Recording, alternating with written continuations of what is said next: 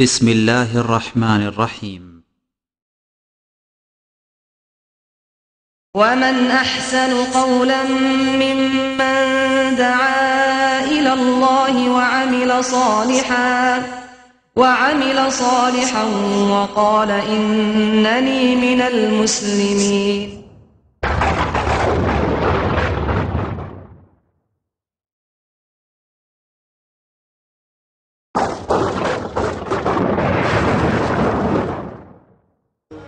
أعوذ بالله من الشيطان الرجيم بسم الله الرحمن الرحيم إن الله وملائكته يصلون على النبي يا أيها الذين آمنوا صلوا عليه وسلموا تسليما اللهم প্রাণ খুলে মহব্বতের সাথে সবাই পড়ুন আল্লাহুম্মা সাল্লি আলা। السلام عليكم ورحمة الله وبركاته. إن الحمد لله نحمده ونستعينه ونستغفره ونعوذ بالله من شرور أنفسنا ومن سيئات أعمالنا من يهده الله فلا مضل له ومن يضلله فلا هادي له وأشهد أن لا إله إلا الله وحده لا شريك له وأشهد أن محمدا عبده ورسوله. يا أيها الذين آمنوا اتقوا الله حق تقاته ولا تموتن إلا وأنتم مسلمون. يا أيها الناس اتقوا ربكم الذي خلقكم من نفس واحدة وخلق منها زوجها وبث منهما رجالا كثيرا ونساء واتقوا الله الذي تساءلون به والأرحام إن الله كان عليكم رقيبا.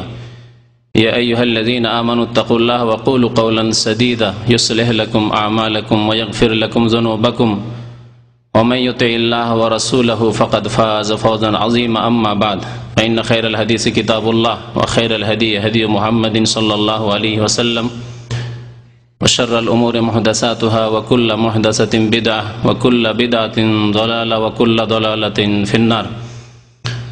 أعوذ بالله من الشيطان الرجيم بسم الله الرحمن الرحيم إن أريد إلا الإصلاح ما استطعت وما توفيقي إلا بالله আলাইহি তাওয়াক্কালতু ওয়া ইলাইহি উনীব।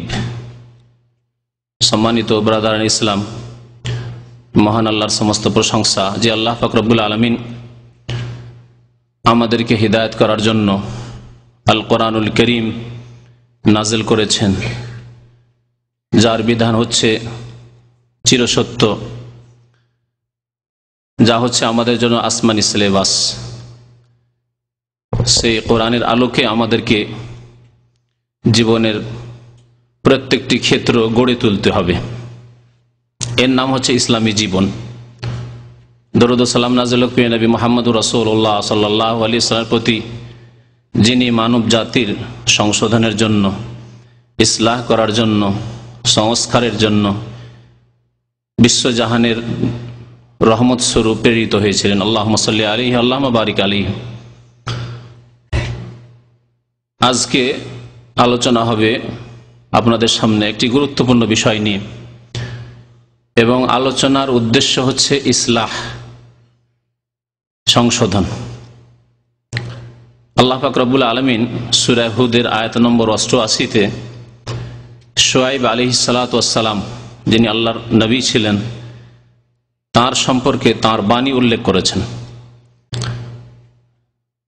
তিনি জাতিকে যখন ইসলামের ঈমানের দাওয়াত দিচ্ছিলেন, তখন তাদেরকে দাওয়াত দেওয়ার, তাদেরকে আল্লাহর দিকে ডাকার, তাদের যে ভুল ত্রুটি রয়েছে সেগুলিকে তুলে ধরার উদ্দেশ্য সম্পর্কে তিনি বলতে গিয়ে জাতিকে সম্বোধন করে বলেছিলেন, ইন উরিদু ইল্লাল ইসলাহ, আমার উদ্দেশ্য হচ্ছে একমাত্র ইসলাহ করা, সংশোধন করা। ইন উরিদু, আমি কিছুই চাই না। আমি শাব্দিক অর্থ করি কোরআনের আয়াতের। ইন উরিদু মানে মা উরিদু, আমি কিছুই চাই না। ইল্লাল ইসলাহ, সংশোধন ছাড়া, অর্থাৎ সংশোধন ছাড়া আর আমার কোনো উদ্দেশ্য নেই। মাস্তাতাতু, যথাসাধ্য, কারণ মানুষের শক্তি ক্ষমতা সীমিত, এলম সীমিত। আমার ক্ষমতায়, আমার এলমে যতটুকু আছে, আল্লাহ যতটুকু তৌফিক দিয়েছেন ততটুকুই আমি মানুষের সংশোধন করতে চাই, তার বেশি নয়, তার বেশি সম্ভব নয়। ওমা তৌফিক ইল্লা বিল্লাহ, এবং আমার শক্তি ক্ষমতা কিছুই নেই। ওমা তৌফিকি, আমার কোনো তৌফিক নেই, ক্ষমতা নেই, শক্তি নেই, ইল্লা বিল্লাহ, আল্লাহ ছাড়া। আল্লাহ পাক যদি আমাকে ক্ষমতা না দেন, শক্তি না দেন, তাহলে আমার কোনো তৌফিক নেই, আমাকে তৌফিক হবে না, আমার কোনো শক্তি সামর্থ্য হবে না। আলাইহি তাওয়াক্কাল, তো সুতরাং যখন তৌফিক আল্লাহর, তাহলে আল্লাহর উপরে আমি ভরসা রাখি। যখন আল্লাহর তৌফিক ছাড়া, সাহায্য ছাড়া, মদদ ছাড়া কিছুই হতে পারে না, তাই আমি তার প্রতি ভরসা রাখি। আলাইহি তাওয়াক্কালতু ওয়া ইলাইহি উনীব, এবং তার দিকে আমি প্রত্যাবর্তন করি। এই আয়াত আমার আপনাদের সামনে পেশ করার উদ্দেশ্য হচ্ছে যে আমাদের উদ্দেশ্য কারো উপর আক্রমণ করা নয়, কারো ক্ষতি সাধন করা নয়। আলহামদুলিল্লাহ, কারো সাথে ব্যক্তিগত কোনো শত্রুতা নেই, না পার্থিব কোনো ঝগড়া আছে, না কোনো দ্বন্দ্ব আছে, কোনো কিছুই নেই। যদি ভুল ত্রুটি ধরা হয় সেটি আল্লাহর স্বার্থে, এবং আল্লাহ পাক যেন এই নিয়ত রাখার তৌফিক দান করেন আমাদের সবাইকে, বলুন আমিন। আর সবার আগে আমাকে যেন আল্লাহ তৌফিক দান করেন, কারোর উপর আক্রোশ না থাকে, কারোর উপর শত্রুতা না থাকে, দিল অন্তর সাফ থাকে, এবং আল্লাহর সন্তুষ্টির জন্য যদি কারো ভুল ধরি, আল্লাহর সন্তুষ্টির জন্য আল্লাহ পাক যেন এর তৌফিক আমাকে দান করেন। এর আগে চরমনাই সম্পর্কে আলোচনা করেছি, সেখানেও বেশ কিছু কথা উল্লেখ করেছি প্রথম দিকে, যাতে করে মানুষের ভুল ধারণা না হয় যে আর আমরা কারো মানহানি করতে চাই, কখনো নয়, বরং আমরা সংশোধন করতে চাই। সংশোধন করতে চাই যিনি ভুল বলেছেন তার, এবং তিনি যেহেতু তার শুধু ব্যক্তি জীবনের ভুল নয়, তিনি বক্তব্যে বলেছেন অথবা তিনি লিখেছেন, তার বইয়ে রয়েছে যেগুলি যুগ যুগ ধরে থাকতে পারে, এবং লোকজন সেগুলি শোনে ভুল পথে চালিত হয়ে জাহান্নামের পথ ধরে নিতে পারে, গোমরাহ হয়ে যেতে পারে, পথভ্রষ্ট হয়ে যেতে পারে। সেই জন্য অসংখ্য মুসলিম ভাইদেরকে, বরং মানব জাতিকে সংশোধন করার উদ্দেশ্যে, যদিও বক্তা অথবা লেখক সংশোধন নাই হয় যদি, বা ইন্তেকাল করে গিয়ে থাকে, অনেকে এর আগে যেগুলি আলোচনা করেছে, অনেকে ইন্তেকাল করে গেছে, তার আর সংশোধনের কোনো উপায় নেই। যা কিছু তিনি করেছেন, লিখেছেন, বলেছেন, আল্লাহ কাছে ভালো মন্দের তিনি বা মন্দ প্রতিদান যা কিছু পাওয়ার আল্লাহ পাক তা দিয়ে দিয়েছেন, নাই বিচার আল্লাহ পাক তার সাথে করেছেন এবং করবেন। কিন্তু অসংখ্য মানুষ যারা পথভ্রষ্ট হয়ে যাচ্ছে ভুল বক্তব্যের কারণে অথবা ভুল কথা লিখে থাকার কারণে, তাদেরকে সংশোধন করাই হচ্ছে বড় উদ্দেশ্য। এই জন্য ব্যক্তি জীবনের কোনো ভুল ত্রুটি আমাদের বক্তব্যে ধরা হয় না। কখনো এই কথা বলা হয় না যে অমুক আব্দুর রহমান নামাজ পড়ে না, এটা বক্তব্যে, মানে ফজর নামাজ পড়ে না, বা তার ব্যক্তিগত চরিত্রে কিছু দোষ আছে। ব্যক্তিগত এইরকম ব্যক্তি জীবনের ভুল ত্রুটি সরাসরি তাকে সংশোধন করার বিষয় রয়েছে। সে যদি মরে গিয়ে থাকে বেনামাজি অবস্থায়, তাহলে আর সংশোধনের কোনো উপায় নেই। কিন্তু যেই ভুলের কারণে সারা বিশ্বের অসংখ্য মানুষ ক্ষতিগ্রস্ত হতে পারে, সেই ভুলের সংশোধন করে দেওয়া আরো গুরুত্বপূর্ণ ফরজ, না হলে অনেকে পথভ্রষ্ট হয়ে যাবে। আশা করি আমার কথা স্পষ্ট। দ্বিতীয় আরেকটি বিষয় ভূমিকাতে যা উল্লেখ করব তা হচ্ছে যে আল্লাহ পাক বলেছে ইন্নামাল মুমিনুনা ইখওয়াহ, সূরা হুজরাত আয়াত নম্বর 10, নিঃসন্দেহে মুমিনরা একে অপরের ভাই। তাহলে আমরা যারা মুসলিম, যদিও ফাসেকি কাজকার মধ্যে থাকে, এমনকি চুরি ডাকাতিও থাকে, হ্যাঁ, মদপান করাও থাকে, তবু সে আপনার মুসলিম ফাসেক ভাই, গুনাহগার ভাই, কিন্তু মুসলিম ভাই। ওই রকমই যদি কোনো আলেমের মধ্যে, কোনো বক্তার মধ্যে, কোনো লেখকের মধ্যে, কোনো দাড়িওয়ালা নামাজি লোকের মধ্যে যদি কোনো বিদাত থাকে, আর সেই বিদাত তাকে ইসলাম থেকে বহিষ্কৃত না করে, এমন বড় বিদাত করেনি, মানে কুফুরির বিদাত করেনি, শিরকির বিদাত করেনি যে ইসলামের গণ্ডি থেকে বেরিয়ে যাবে, এরকম কাজ করেনি, তাহলে সে বিদাতি হলেও বা বিদাতি কথাবার্তা বললেও বা লিখলেও সে আমাদের মুসলিম ভাই। সুতরাং যার সম্পর্কে আলোচনা করতে যাচ্ছি তিনি আমাদের মুসলিম ভাই, যদিও তার ভুল ভ্রান্তি আছে, বহু ভুল ভ্রান্তি আছে, এবং সে ভুল ভ্রান্তিগুলি একটি করে আলোচনায় শুধু হবে না, বরং তার ভাষায় তার কণ্ঠে শুনিয়ে দেওয়া হবে, আর তারপরে সে সম্পর্কে কোরআন এবং হাদিস কি বলে তা উল্লেখ করা হবে। 3 নম্বর বিষয় হচ্ছে যে আমাদের অনেক ভাইদের প্রশ্ন, এই প্রশ্নের আজকে উত্তর দেওয়া হবে। আর অনেক ইসলামী সেন্টারগুলিতে আসার পরে সাইদি সাহেবের ক্যাসেট চাই, জিজ্ঞাসা করে।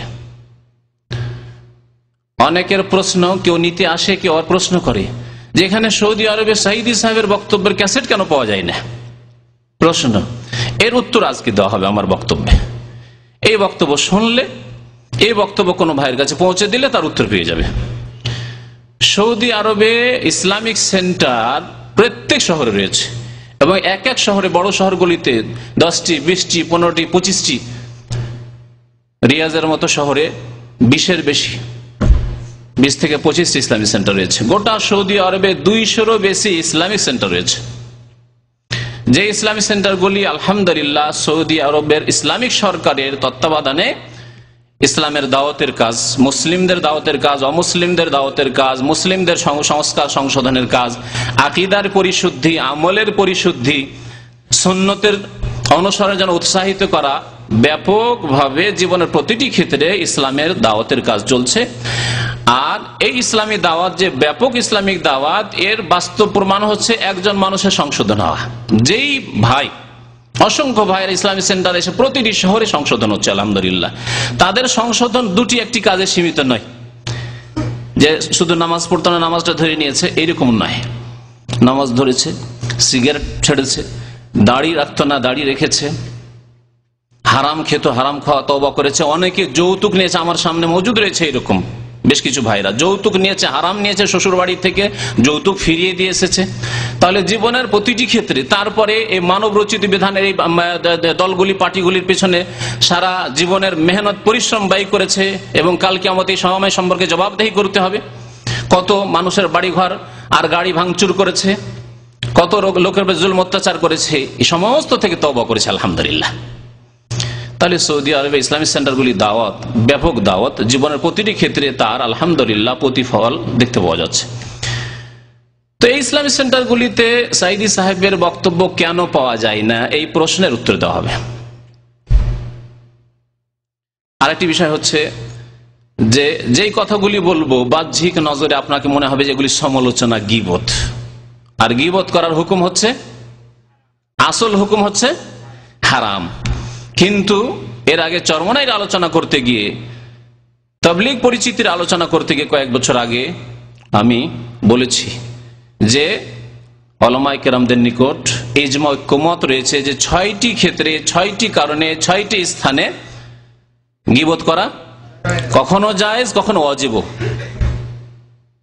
জায়েজ, আবার অনেক সময় ওয়াজিব, এবং এর বিভিন্ন উদাহরণ দিয়ে আপনাদেরকে বুঝিয়েছি। তার মধ্যে যদি খুব সহজে আপনাদেরকে জানতে হয় কিতাব থেকে যে এই কথাগুলি, যে গীবত করা অনেক ক্ষেত্রে ওয়াজিব বা জায়েজ, এটা যদি জানতে হয় রিয়াজুস সালেহিন, আমার সামনে এখন আরবি কিতাব রয়েছে। এর আগে যখন চরমনাইয়ের বক্তব্য করেছিলাম 2-3 মাস আগে, তখন বাংলা রিয়াজুস সালেহিন নিয়ে এসে দেখিয়েছিলাম, এবং বাংলা থেকে পড়ে শুনিয়েছিলাম, আরবি পড়ে শুনিয়েছিলাম। এতে গীবতের অধ্যায়ে ইমাম নওয়াবী রহমতুল্লাহ আলাইহি, 6ষ্ঠ শতাব্দীর মানুষ, আজকে থেকে প্রায় 800 বছর আগে, তো তিনি অধ্যায় কায়েম করছেন। বলছেন প্রথম অধ্যায় হচ্ছে গীবত সম্পর্কে, বাবু তাহরিম ও সেমাইল গীবা, গীবত শোনা হারাম। তাহলে শোনাই যদি হারাম হয়, কেউ গীবত করছে আর আপনি বসে বসে শুনছেন, হ্যাঁ ঠিক ঠিক, অনেকে করে না, নিজে গীবত করে না কিন্তু বন্ধু বান্ধব বলছে আর শুনতে আছে, তাহলে গীবত শোনা হারাম একটা অধ্যায়। তারপরের অধ্যায় হচ্ছে, তাহলে গীবত শোনাই যদি হারাম হয়, তাহলে গীবত করা আরো বড় হারাম। তারপরের অধ্যায় 255 অধ্যায় বা 55 অধ্যায় হচ্ছে গীবত করা বা গীবত শোনা হারাম। আর 256 অধ্যায় হচ্ছে বাবু বায়ান মা ইউবাহু মিনাল গীবাতে, গীবতের বেশ কিছু গীবত যে মুবাহ, জায়েজ, এই সম্পর্কে এই বাব, এই অধ্যায়। স্পষ্ট না অধ্যায়? তারপরে তিনি বলছেন যে জেনে রাখুন, আন্নাল গীবাত ইলম আন্নাল গীবাত তুবাহু লিগারজিন সাহিহিন শারঈন, গীবত জায়েজ যদি উদ্দেশ্য সহি থাকে, শুদ্ধ থাকে এবং শরীয়ত সম্মত, শরীয়ত সম্মত হয়, ইসলাম সম্মত, ইসলাম যদি সাপোর্ট করে আপনি গীবত এই ক্ষেত্রে করতে পারেন। লা ইউমকিনু লুসুল ইল্লা বিহা, এই গীবত সমালোচনা না করলে ইসলামের এই উদ্দেশ্য হাসিল করা যাবে না। যে ক্ষতিটা হয়ে যাচ্ছে সেই ক্ষতি থেকে মুক্ত করা যাবে না জাতিকে। ওয়াহুয়া সিত্তাতু আসবাব, আর তা হচ্ছে সিত্তা মানে 6টি কারণে। তো 6টি কারণে গীবত করা জায়েজ। 1টি 2টি 3টি করে 4 নম্বরে তিনি বর্ণনা করছেন ইমাম নওয়াবী রাহমাতুল্লাহ আলাইহি, তাহযীরুল মুসলিমিনা মিনাশ শার, মুসলিম জাতিকে অনিষ্ট থেকে, যে কোনো অনিষ্ট হোক না কেন, যে কোনো অনিষ্ট থেকে বাঁচাবার জন্য, সতর্ক সাবধান করার জন্য। এবং এর কয়েকটি আবার শাখা প্রশাখা বর্ণনা করেছে মুসলিম জাতিকে অনিষ্ট থেকে বাঁচাবার দৃষ্টান্ত স্বরূপ। যেমন মুহাদ্দিসিনে কেরামরা আসমাই রিজালির কিতাব, যারা হাদিস সম্পর্কে জ্ঞান রাখে, কিছু আসমা রিজাল কিতাব অর্থাৎ বর্ণনাকারীরা যারা রয়েছে, ইমামগণ যাদের থেকে নিয়েছেন, তারপরে এই সিলসিলা বর্ণনার নবী সাল্লাল্লাহু আলাইহি ওয়াসাল্লাম সাহাবায়ে কেরাম পর্যন্ত পৌঁছেছে, এই বর্ণনাকারীদের মধ্যে তাবেঈনদের পরে বা তাবেঈনদের যুগ থেকে অনেকে মিথ্যুক, অনেকে স্মৃতিশক্তিতে দুর্বল, অনেকে ফাসিক, তারা হাদিস বর্ণনা করেছে। তাদের হাদিসগুলি যারা মিথ্যুক, মিথ্যা কথাবার্তা বলে বা জীবনে মিথ্যা একটা হাদিস বলেছে, তাদের হাদিসগুলি হচ্ছে জাল, তারা মিথ্যুক। তো তারা যদি মুহাদ্দিসরা না বলতেন যে আজকে থেকে 1200-1300 বছর আগে অমুক ব্যক্তি অমুক বর্ণনাকারী মিথ্যুক ছিলেন, তাহলে কি আমরা ধরতে পারতাম আজকে যে কোন হাদিস জাল কোনটি সহিহ? তাহলে তারা আমাদের হিতাকাঙ্ক্ষী হয়েছেন না হননি? আমাদের কল্যাণ কামনা করেছেন না করেনি গীবত করে? এই গীবত যদি তারা না করতেন, ফরজ যদি তারা না করে থাকতেন, তাহলে আজকে সহিহ জাল সব একাকার হয়ে যেত, ধর্ম বিকৃত হয়ে যেত ইহুদি খ্রিস্টানদের ধর্মের মতো। তো মুহাদ্দিসিন কেরাম করেছেন, মুহাদ্দিসিন কেরাম যখন ওই জাল হাদিসগুলি সাইদি সাহেবের শোনাবো আর সেই সম্পর্কে উলামায়ে কেরাম মুহাদ্দিসিনরা কি বলেছেন, তখন দেখতে পাবেন যে মুহাদ্দিসিনরা এক এক বর্ণনাকারী বলেছেন কাযযাবান, মৃত্যুক ছিল সে, খবিস ছিল সে, জি সে দাজ্জাল ছিল, তার কোনো সম্মান নেই, সে ইসলামের ক্ষতি করেছে, এইরকম মন্তব্য করে। কত বড় গীবত তাহলে এগুলি! কিন্তু এগুলি তাদের উপর ফরজ ছিল, সেগুলি যদি তারা না করতেন তা আমরা ধরতেই পারতাম না এই হাদিস জাল কি করে হইল। তার মধ্যে আরেকটি বিষয় বলছেন যে এজারা মুতাফাক্কিহান, কোন যদি ছাত্রকে দেখেন, ছাত্র সে মাদ্রাসার ছাত্রই হোক অথবা বক্তব্যের ছাত্র, সাইদি সাহেবের বক্তব্য হচ্ছে তাফসীরুল কোরআন মাহফিল চিটাগাঙ্গে, আর হাজার হাজার মানুষ সেখানে হাজির হচ্ছে, মুতাফাক্কিহ ইলম হাসিল করার জন্য যাচ্ছে সেখানে, ইয়াতারাদ্দাদু ইলা মুবতাদি, কিন্তু বিদাতির কাছে শিক্ষা নিতে যাচ্ছে, বিদাতির ওয়াজ বক্তব্য শোনার জন্য যাচ্ছে, আও ফাসিকিন, অথবা কোন ফাসিক পাপিষ্ট তার কথাবার্তা শুনতে যাচ্ছে, রাজনৈতিক নেতা, আওয়ামী লীগ বিএনপির নেতা, তাদের কথা শুনছে, জীবনে বহু ফাসিকি কাজ করছে আর তার বিভ্রান্ত করছে। যেমন এক গুমরাহ কমিউনিস্টের কথা বাংলাদেশে ছিল, নাম ভুলে গেছি, সে বলতো যে ইসলামে কমিউনিজম আছে, এটাকে বহুবারই বলেছি। তো যারা কমিউনিস্ট করে মুসলমান, তারা এরকম ইসলামকে বিকৃত করে মানুষকে গুমরাহ করার চেষ্টা করে। ইয়াখুযু আনহুল ইলম, তার কাছ থেকে যদি বিদাতির কাছ থেকে ইলম হাসিল করতে যায়,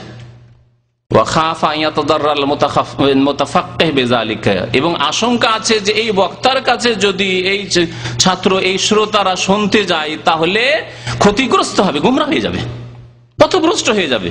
দেখছেন কত সুন্দর কথা, ফাআলাইহি নাসিহাতু বিবায়ানি হালিহি, তাহলে তাকে উপদেশ দিয়ে বুঝিয়ে দিতে হবে তার অবস্থা বর্ণনা করে, যে এই যে বক্তার কথা শুনছেন তার অবস্থা এরকম, সে জাল হাদিস বয়ান করে, সে বিভ্রান্ত করে, সে ভুল ব্যাখ্যা করে ইসলামের। আমি আরবিতে পড়ে শুনিয়ে দিচ্ছি, কিন্তু শর্ত হচ্ছে বেশারত আইয়াকসুদান নাসিহা, উদ্দেশ্য হচ্ছে মানুষের উপদেশ দেওয়া, সংশোধন করা, খায়ের খাই করা, কল্যাণ কামনা করা, যে যাতে জাতি গুমরাহ না হয়। আর উদ্দেশ্য কি থাকতে হবে না?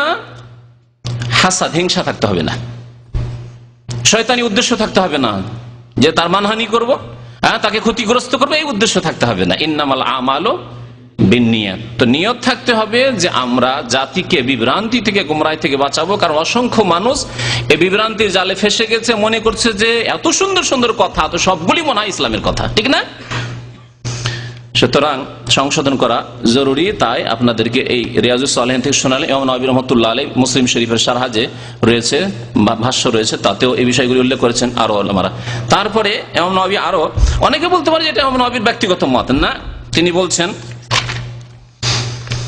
যে ফাহাদিহি সিত্তাতু আসবাব, এই যে 6টি কারণে গীবত করা যাবে, যাকারাহাল উলামা, উলামারা উল্লেখ করেছেন, শুধু তিনি নন, তার পূর্বেও আকসারুহা মুজমাউন আলাইহি, এবং এর অধিকাংশতে ইজমা ঐক্যমত রয়েছে, কারো দ্বিমত নেই। হানাফি, শাফিঈ, মালিকি, হাম্বলি কারো দ্বিমত নেই যে এইসব ক্ষেত্রে গীবত করা যাবে। আরো শোনেন, তারপর ওয়াদালাইলুহা মিনাল আহাদিসিস সহিহাতি মাশহুরা, এবং সহিহ হাদিস দ্বারা এর বলিষ্ঠ দলিল প্রমাণ রয়েছে। তারপরে দলিল প্রমাণগুলি তিনি বর্ণনা করেছেন।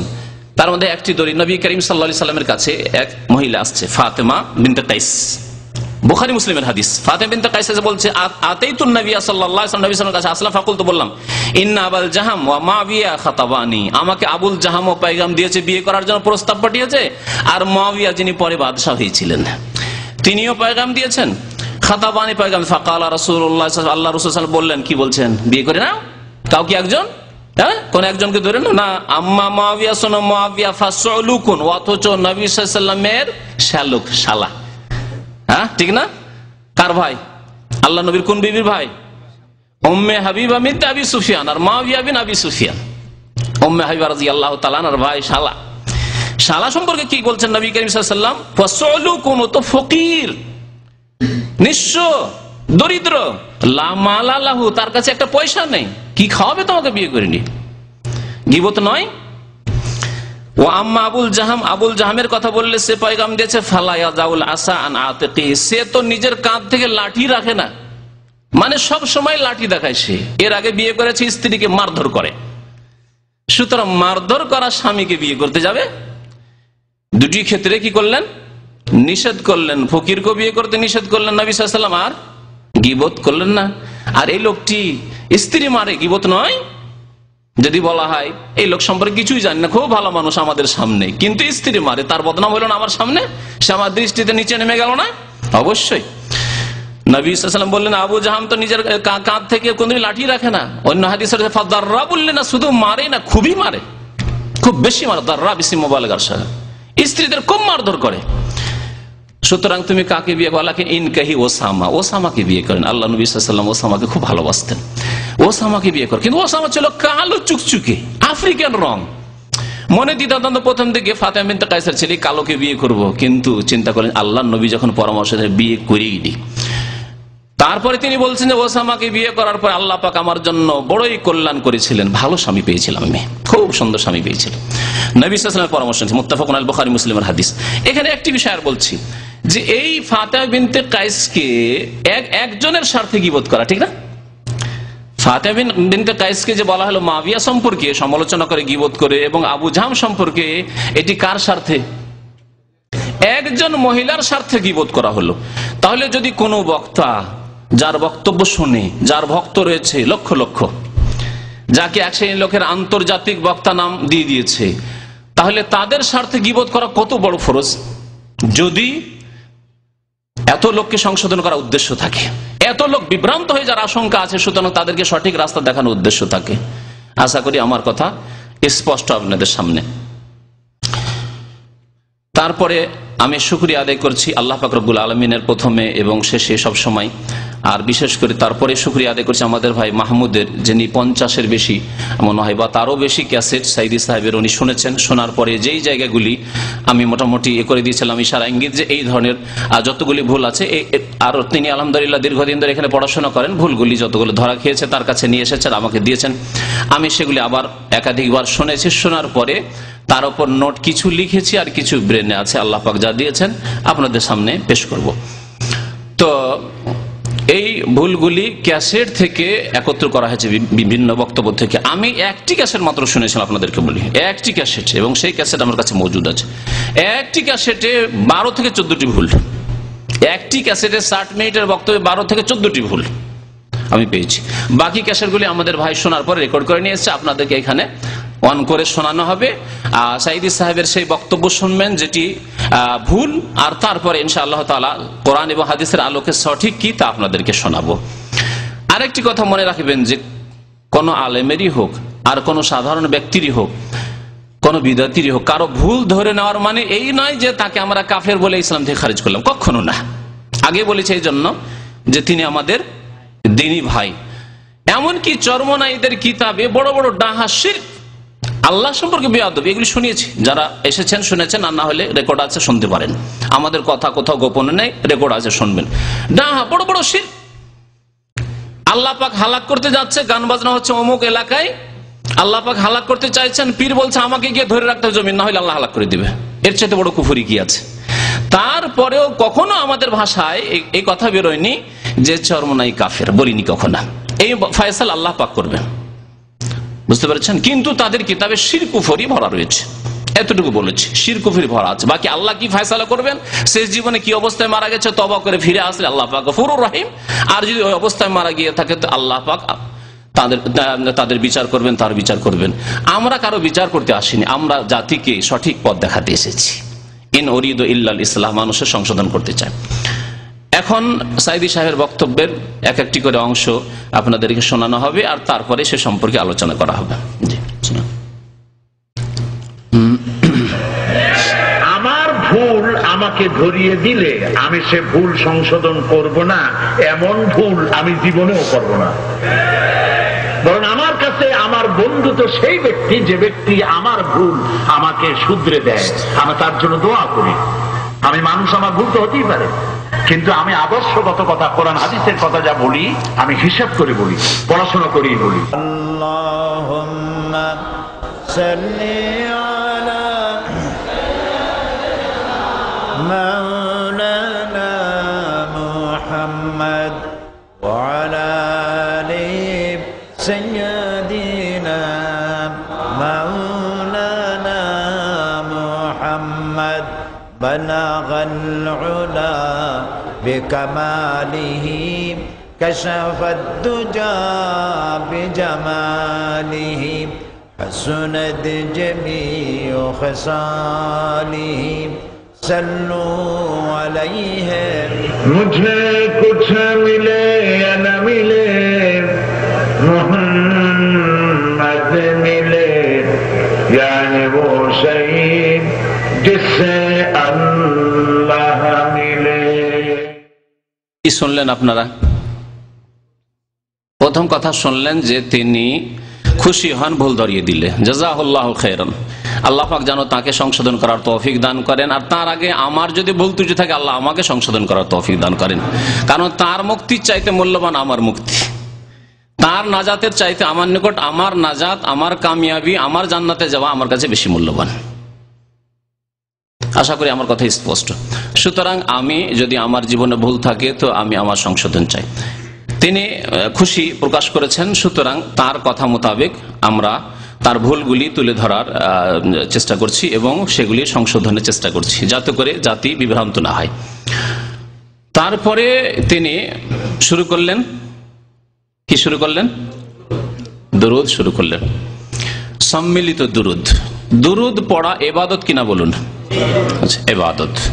আল্লাহ পাক কোরআনে আদেশ করেছেন, আল্লাহ পাকের আদেশ, রাসূলের আদেশ হচ্ছে ইবাদত। দরুদ পড়া নবী করিম সাল্লাল্লাহু আলাইহি ওয়াসাল্লামের হক এবং ইবাদত। একবারও দরুদ পড়লে 10 বার আল্লাহর রহমত নাজিল হয়। নবী করিম সাল্লাল্লাহু আলাইহি ওয়াসাল্লামের প্রসিদ্ধ হাদিস, মান সাল্লা আলাইয়া ওয়াহিদাতান সাল্লাল্লাহু আলাইহি বিহা আশারা। তাহলে ইবাদত আল্লাহ করতে বলেছেন, আদেশ করেছেন। রাসূলুল্লাহ সাল্লাল্লাহু আলাইহি ওয়াসাল্লামের উপর এই আয়াত নাজিল হয়েছে, সাল্লু আলাইহি ওয়া সাল্লিমু তাসলিমা। আয়াত নাজিল হয়েছে না হয়নি? কার উপর নাজিল হয়েছে? রাসূলুল্লাহ সাল্লাল্লাহু আলাইহি ওয়াসাল্লামের উপর নাজিল হয়েছে। রাসূলুল্লাহ সাল্লাল্লাহু আলাইহি ওয়াসাল্লামের উপর নাজিল হয়েছে তার আমল করার জন্য কিনা? তাহলে এই আয়াতের উপর তিনি আমল করেছেন না করেননি? করেছেন। তারপরে তার উপরে আয়াত নাজিল হয়েছে জাতিকে, উম্মতকে, মানব জাতিকে পৌঁছে দেওয়ার জন্য, ঠিক না? তাহলে তিনি কেমন করে দুরূদ পাঠ করতে হবে, এই ইবাদত বندگی কেমন করে করতে হবে শিখিয়েছেন না শেখাননি? না অসম্পূর্ণ রেখেছেন? বলেন, শিখিয়েছেন, তাহলে অসম্পূর্ণ রাখেননি। যেমন নবী করিম সাল্লাল্লাহু আলাইহি ওয়াসাল্লাম সালাত, নামাজ কেমন করে পড়তে হবে, আকিমুস সালাহ আয়াত যখন নাযিল হয়েছে নামাজ পড়ে দেখিয়ে দিয়েছেন এবং সারা জীবন তিনিও নামাজ পড়েছেন, ঠিক না? ঠিক তেমনি দরুদ কেমন করে পড়তে হবে, এই ইবাদত কেমন করে করতে হবে উম্মতকে সুন্দর করে নবী করিম সাল্লাল্লাহু আলাইহি ওয়াসাল্লাম শিখিয়ে দিয়েছেন এবং তারই অনুসরণ করতে হবে। ইত্তাবিউ মা উনজিলা ইলাইকুম মির রাব্বিকুম, আল্লাহ পাক সূরা আরাফ বলছেন, যেইভাবে তোমাদের নাযিল হয়েছে, যা নাযিল হয়েছে তার ইত্তিবা, অনুসরণ করো, তার পেছনে পেছনে চলো। ওয়ালা তাত্তাখিযু মিন দুনিহি আউলিয়া, আল্লাহকে বাদ দিয়ে, আল্লাহর বিধান বাদ দিয়ে অন্যকে অনুসরণ করিও না, অন্য পথ ধরিও না। নবী করিম সাল্লাল্লাহু আলাইহি ওয়াসাল্লাম সাহাবায়ে কেরামদেরকে তাহলে দরুদ সালাম কেমন করে পেশ করতে হবে তা শিখিয়ে দিয়েছেন, এই ইবাদত করার তরিকা শিখিয়েছেন এবং তিনিও করেছেন। এইভাবে সম্মিলিত দরুদ সম্মিলিত দুরূদ পাঠ নবী করিম সাল্লাল্লাহু আলাইহি ওয়াসাল্লাম জীবনে একবারও সাহাবায়ে কেরামদেরকে শিখিয়েছেন? প্রশ্ন, জীবনেও শেখাননি না। তিনি করেছেন এইভাবে যে বাবারা আপনারা একটু মহব্বতের সাথে জোরে সোরে দরুদ সালাম পেশ করুন, এই কাজ জীবনেও করেননি, সাহাবায়ে কেরামদেরকে শেখাননি, সাহাবায়ে কেরাম খোলাফায়ে রাশিদিনের জীবনেও করেননি। সহিহ বুখারীতে হাদিস রয়েছে, নবী করিম সাল্লাল্লাহু আলাইহি ওয়াসাল্লামকে সাহাবারা জিজ্ঞাসা, ইয়া রাসূলুল্লাহ আরাফনা কাইফা নুসাল্লিমু আলাইক, আমরা জানতে পারলাম, শিখতে পারলাম যে কেমন করে সালাম পেশ করব, অর্থাৎ তার আগে আত্তাহিয়াত শিখিয়ে দেওয়া হয়েছে নামাজের মধ্যে। আসসালামু আলাইকা আইয়ুহান নবী ওয়া রাহমাতুল্লাহি ওয়া বারাকাতুহু, জেনে নিয়েছি ইয়া রাসূলুল্লাহ আত্তাহিয়াতের মাধ্যমে। একা একা না সম্মিলিত? সম্মিলিত আত্তাহিয়াত পড়েন না নিজের নিজের আত্তাহিয়াত পড়ছেন? মনে মনে পড়ছেন না চিৎকার করে উচ্চ স্বরে কেরাতের মতো আত্তাহিয়াত পড়েন মনে মনে? এই তরিকা নবী করিম সাল্লাল্লাহু আলাইহি ওয়াসাল্লাম শিখিয়েছেন। ফাকাইফা নুসাল্লি আলাইক, তাহলে সালাতের উপর কেমন করে আমল করব, অর্থাৎ দুরূদ কেমন করে পেশ করব? আল্লাহ বলেছেন সাল্লু আলাইহি ওয়া সাল্লিমু তাসলিমা, সালাতও পেশ করো, দুরূদও পেশ করো, আর সালামও পেশ করো। সালাত কেমন করে পেশ করব? নবী করিম সাল্লাল্লাহু আলাইহি ওয়াসাল্লাম কুলু, তোমরা বলো আল্লাহুম্মা সাল্লি আলা মুহাম্মদ ওয়া আলা আলি মুহাম্মদ কামা সাল্লাইতা আলা ইব্রাহিম ওয়া আলা আলি ইব্রাহিম ইন্নাকা হামিদুম মাজিদ। আল্লাহুম্মা বারিক আলা মুহাম্মদ ওয়া আলা আলি মুহাম্মদ কামা বারাকতা আলা ইব্রাহিম ওয়া আলা আলি ইব্রাহিম ইন্নাকা হামিদুম মাজিদ। আর সাহাবায়ে কেরামদের জামানা থেকে তাবেঈন, মুহাদ্দিসিনে কেরাম যখনই নবী করিম সাল্লাল্লাহু আলাইহি ওয়াসাল্লামের নাম এসেছে তখন তারা বলেছেন, লিখেছেন, প্রত্যেকটি হাদিসের কিতাবে পাবেন কালা রাসূলুল্লাহ সাল্লাল্লাহু আলাইহি ওয়াসাল্লাম, রাসূলুল্লাহ সাল্লাল্লাহু আলাইহি ওয়াসাল্লাম বলেছেন, রাসূলুল্লাহ সাল্লাল্লাহু আলাইহি ওয়াসাল্লাম করেছেন, রাসূলুল্লাহ সাল্লাল্লাহু আলাইহি ওয়াসাল্লামকে দেখেছি, রাআইতু রাসূলুল্লাহ সাল্লাল্লাহু আলাইহি ওয়াসাল্লাম, সামি'তু রাসূলুল্লাহ সাল্লাল্লাহু আলাইহি ওয়াসাল্লাম, আল্লাহর রাসূলের কাছ থেকে শুনেছি। সাল্লাল্লাহু আলাইহি ওয়াসাল্লাম, সাল্লাল্লাহু আলাইহি, তার প্রতি সালাত নাজিল হোক, ওয়াসাল্লাম এবং সালাম, শান্তির ধারা বর্ষিত হোক। এই দুইটি তরিকা শেখানো হয়েছে। আর তারপরে যতগুলি দুরুদ রয়েছে, বিদাতীদের কিতাবে দুরুদে তাজ, দুরুদে মাহি, দুরুদে তোনাজ্জিনা, যেমন বিদাতি দুরুদ এবং সেগুলিতে অতিরঞ্জন বাড়াবাড়ি রয়েছে, তেমনি জলসা মাহফিল, ওয়াজ মাহফিলের যে দুরুদ আল্লাহুম্মা সাল্লি আলা সাইয়্যিদিনা, যা শুনলেন, এটি হচ্ছে পাবনা ডিস্ট্রিক্টের মেহরুল্লাহ বলে ইংরেজদের জামানায় এক মুন্সি ছিল, যে মুন্সির তৈরি করা বিদাতি দুরুদ। এই বিদাতি দুরুদ মুন্সির অনুকরণ করে আমাদের দেশের বক্তারা, তার মধ্যে সাইদি সাহেব। আর রাসূলুল্লাহ সাল্লাল্লাহু আলাইহি ওয়াসাল্লামের অনুসরণ ইত্তেবা করার তৌফিক হলো না তাদের, যে বলবো দুরুদ ইব্রাহিমি বক্তব্যের শুরুতেই যদি বলতে হয়, শেষে বলতে হয় আল্লাহুম্মা সাল্লি আলা মুহাম্মদ ওয়া আলা আলি মুহাম্মদ কামা সাল্লাইতা আলা ইব্রাহিম ওয়া আলা আলি ইব্রাহিম ইন্নাকা হামিদুম মাজিদ। কিন্তু সম্মিলিত নাই, সবাই মনে মনে পড়বে এবং বক্তা বক্তব্য করছেন যে আওয়াজে, সে আওয়াজে পড়বেন, কোনো দোষ নেই।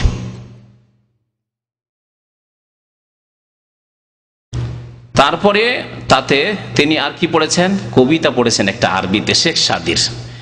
এই শেখ সাদির কবিতা সম্পর্কে একটা ঘটনা শোনাই। এখানে এয়ারবেসে আমাদের রবিউল ইসলাম ভাই আছেন। রবিউল ইসলাম ভাই জন্মগত সহি আকীদার লোক, কিন্তু বাংলাদেশে আলিয়া মাদ্রাসায় পড়ে মানুষ হয়েছেন, আর সেখানে কিছু ভেজালও শিখেছেন। তো এই ভেজাল শিখে এসে এখানে এসে যখন প্রথম দাওয়াত সেন্টারে তার চাকরি হয়, আজকে থেকে 7-8 বছর আগে, তখন আমাকে জিজ্ঞাসা করা হলো যে রবিউল ইসলামকে চেনে না? বললাম চিনি, আকীদা কি ঠিক আছে, চলবে, বক্তব্য করতে পারবে এবং সহি আকীদার লোক। আমার রিকমেন্ডে, মানে সুপারিশে বা মানে তার তাজকিয়াতে তাকে রাখা হইলো। খবর থেকে টেলিফোন আসলো, জানলো তারা, তারপরে তাকে রাখা হইলো। তারপরে প্রথম বক্তব্য শুরু করেছেন এই সুর দিয়ে, তিনি বালাগাল ওলা বে কামালেহি কাশাফাত দুজা বে জামালেহি শুরু করলেন। আরবরা শুনে সব অবাক, বড় বড় অফিসার, বড় বড় ক্যাপ্টেন, তারা শুনে। তাদের কাছে শরীয়ত সম্পর্কে ওই রকম এলেম না থাকলে এই এলেম আছে, তাওহীদের এলেম আছে, সুন্নতের এলেম আছে। জি আলহামদুলিল্লাহ, সৌদি আরবের মানুষ আকীদার ক্ষেত্রে, সুন্নতের ক্ষেত্রে তারা পাকা। এই ক্ষেত্রে কোনো ত্রুটি পাবেন না। মানুষ মাত্র ভুল ত্রুটি হতে পারে, কিন্তু আলহামদুলিল্লাহ শিরক আর বিদআত থেকে আলহামদুলিল্লাহ তারা মুক্ত। এইরকম সমাজ তৈরি করতে হবে, এইরকম দেশ তৈরি করতে হবে, তাহলে ইসলামের বাস্তবায়ন হবে। তো তাদেরকে অবাক লাগলো যে শাহজাই কি বলছে। সাথে সাথে আমার কাছে টেলিফোন আসছে, তাকে খবর নেই, রবিউল ইসলাম সাহেবকে কোনো খবর নেই। আমার কাছে টেলিফোন আসছে, আপনি কেমন লোক দিলেন? বলছে বালাগাল ওলা বে কামালি হাজার লাহান, তো গান করছে। বলছে লাহান? তাই বললাম যে না না, আকীদাও ঠিক আছে, সব ঠিক আছে, কিন্তু দেশ থেকে পড়াশোনা তো আমাদের মতে এখানে এসে এত ক্লিয়ারেন্স হয়নি। আমরা সৌদি আরবও দেশেও পড়াশোনা করেছি, কিন্তু এখানে এসেও পড়াশোনা করেছি, যার ফলে দুই দিকের এলেমে আছে, সংশোধন করার একটা ভালো সুযোগ সুবিধা আল্লাহ পাক দিয়েছেন। তো এই জন্য তো সময়ের প্রয়োজন রয়েছে হয়তো, তারপরে কোন রকম তাকে টিকানো হয়। তো আপত্তি কোথায়? অধিকাংশ বক্তারা এই কবিতা পড়ে অর্থ বুঝে না, অর্থ বুঝে না। কি বলছেন শেখ সাদী? বালাগাল ওলা বে কামালিহি, বালাগা মানে পৌঁছে গেলেন, ওলা মানে শীর্ষ স্থানে, উচ্চ স্থানে, আলা থেকে ওলা, শীর্ষ স্থানে, উচ্চ স্থানে পৌঁছে গেলেন কে? মুহাম্মদ সাল্লাল্লাহু আলাইহি ওয়াসাল্লাম, বে কামালিহি, তার নিজের কামাল যোগ্যতা দ্বারা, তার যোগ্যতা দ্বারা। কথা ঠিক না ভুল? আপনাদের বিবেক দিয়ে বিচার করেন। যদি যোগ্যতা দ্বারা যতটা পৌঁছা যায় সেটা একদিনে হঠাৎ করে হয় না, সেটা ধীরে ধীরে ধীরে হয়। তাই যদি তিনি যোগ্যতা দ্বারা নবুয়াতে পৌঁছে থাকেন, রেসালাতে পৌঁছে থাকেন, তাহলে 40 বছর সময় লাগলো, আর 40 বছর পর্যন্ত তিনি কিছুই জানতেন না। দুনিয়ার ব্যবসা বাণিজ্য আর শিরকের প্রতি ঘৃণা, এটি আল্লাহ পাক রব্বুল জন্মগত সৃষ্টি করে দিয়েছেন। অনেক ভালো ভালো চরিত্র, যত ভালো চরিত্র মানুষের হয় পূর্ণ মাত্রায় আল্লাহ পাক তাকে দিয়েছে, এগুলি হচ্ছে জন্মগত, আল্লাহ পাক গুণ দিয়েছিলেন তার মধ্যে। কিন্তু শিক্ষাগত দিক দিয়ে জিবরাইল আমিন আলাইহিস সালাতু সালাম যখন এসে বলছেন যে ইকরা ইয়া মুহাম্মদ, হীরা পাহাড়ের গুহায়, তখন তিনি কি বলছিলেন? মা আনা বিকারি, এই বুখারীর হাদিস, আমি কিছুই পড়তে জানি না। ইকরা ইয়া মুহাম্মদ, ইকরা বিসমি রাব্বিকা লেখা আছে, ইকরা ইয়া মুহাম্মদ বলছে মা আনা বিকারি, আমি তো পড়তেই জানি না, নিরক্ষর। তাহলে যদি নিজের কামাল যোগ্যতা দ্বারা উচ্চ স্থানে তিনি পৌঁছে থাকেন, তাহলে 40 বছর পর্যন্ত পড়তেই পারলেন না আলিফ বা তা নাকি? তাই নবী করিম সাল্লাল্লাহু আলাইহি ওয়াসাল্লাম নিজের যোগ্যতা দিয়ে পৌঁছেছেন না আল্লাহর রহমতে পৌঁছেছেন, আল্লাহর ফজলে পৌঁছেছেন? তাই আল্লাহ পাক কোরআনে কারীমে বলেছেন ওয়া কানা ফাদলুল্লাহি আলাইকা আযীমা। বহু আয়াত আছে এইরকম নবী সাল্লাল্লাহু আলাইহি ওয়াসাল্লামের উপর যে আল্লাহর বড় ইহসান রয়েছে, বড় অনুগ্রহ রয়েছে, ফজল করম রয়েছে। তার একটি আয়াত হচ্ছে ওয়া কানা ফাদলুল্লাহি, আল্লাহর ফজল, আল্লাহর অনুগ্রহ আপনার ওপর শুধু অনুগ্রহ না, আযীমা, মহা অনুগ্রহ রয়েছে, বড় অনুগ্রহ রয়েছে। জি, ও আল্লামাকা মা লাম তাকুন তা'লাম, যা আপনি জানতেন না তা আপনাকে আল্লাহ শিখিয়েছেন। তাহলে নবী করিম সাল্লাল্লাহু আলাইহি সাল্লাম যে উচ্চ স্থানে পৌঁছেছেন সেটা তার কামাল যোগ্যতা দ্বারা নয়। সারা জীবন আপনি ধরুন আজকের বিশ্বের কোন ব্যক্তি বা নবী সাল্লাল্লাহু আলাইহি সাল্লামের পরে কোন ব্যক্তি যদি সারা জীবন ধরে সিজদায় পড়ে থাকে, সারা জীবন যদি ইবাদত বন্দেগী করতে থাকে, নিজের ধন সম্পদ যা ছিল যে আল্লাহর রাস্তায় কোরবানি করে দেয়, আল্লাহর রাস্তায় জীবনকেও শহীদ করে দিল, তারপরে কি নবী করিম সাল্লাল্লাহু আলাইহি সাল্লামের কাছেও যেতে পারবেন মর্যাদার দিক দিয়ে? তো নিজের কামাল দিয়ে কত দূর পৌঁছিতে পারে? রাসূলুল্লাহ সাল্লাল্লাহু আলাইহি ওয়াসাল্লাম আল্লাহ কত দূর পৌঁছিয়েছেন, সৃষ্টির সেরা করেছেন। এটি হচ্ছে আল্লাহর ফজল, কামাল তার নয়, রাসূলুল্লাহ সাল্লাল্লাহু আলাইহি ওয়াসাল্লামের নয়। তাই আল্লাহ পাক সূরা দোহাতে বলেছেন ওয়াজাদাকা দাল্লান ফাহাদা, আপনাকে আল্লাহ দিশেহারা দেখিয়েছিলেন, রাস্তা হারা, কোন দিকে যাব, কেমন করে ইবাদত বন্দেগী করব, ফাহাদা, আল্লাহ রাস্তা দেখালেন। তা নিজের যোগ্যতা দ্বারা না আল্লাহর রহমতে?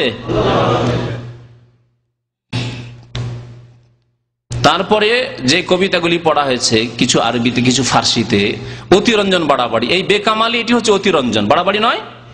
আল্লাহ পাক নিষেধ করেছেন ইয়া আহলাল কিতাবে লা তাগলু ফি দীনিকুম, হে আহলে কিতাব তোমরা ধর্মের ক্ষেত্রে গলু, অতিরঞ্জন করিও না, বাড়াবাড়ি করিও না, সীমা লঙ্ঘন করিও না। নবী করিম সাল্লাল্লাহু আলাইহি ওয়াসাল্লামের হাদিস শুনে ইয়াকুমাল গুলু, সাবধান তোমরা বাড়াবাড়ি অতিরঞ্জন থেকে, কাউকে বাড়াবে না, যার যতটা মর্যাদা আছে সেখানে রাখো, সাবধান, কাউকে বাড়াবে না, অতিরঞ্জন করবে না, যেখানে আছে সেখানে রাখো। ফাইন্নামা হালাকা মান কানা ক্বাবলাকুম বিল গুলু, তোমাদের পূর্বে যারা ছিল তারা ধ্বংস হয়েছে কিসের জন্য? বাড়াবাড়ি করার কারণে।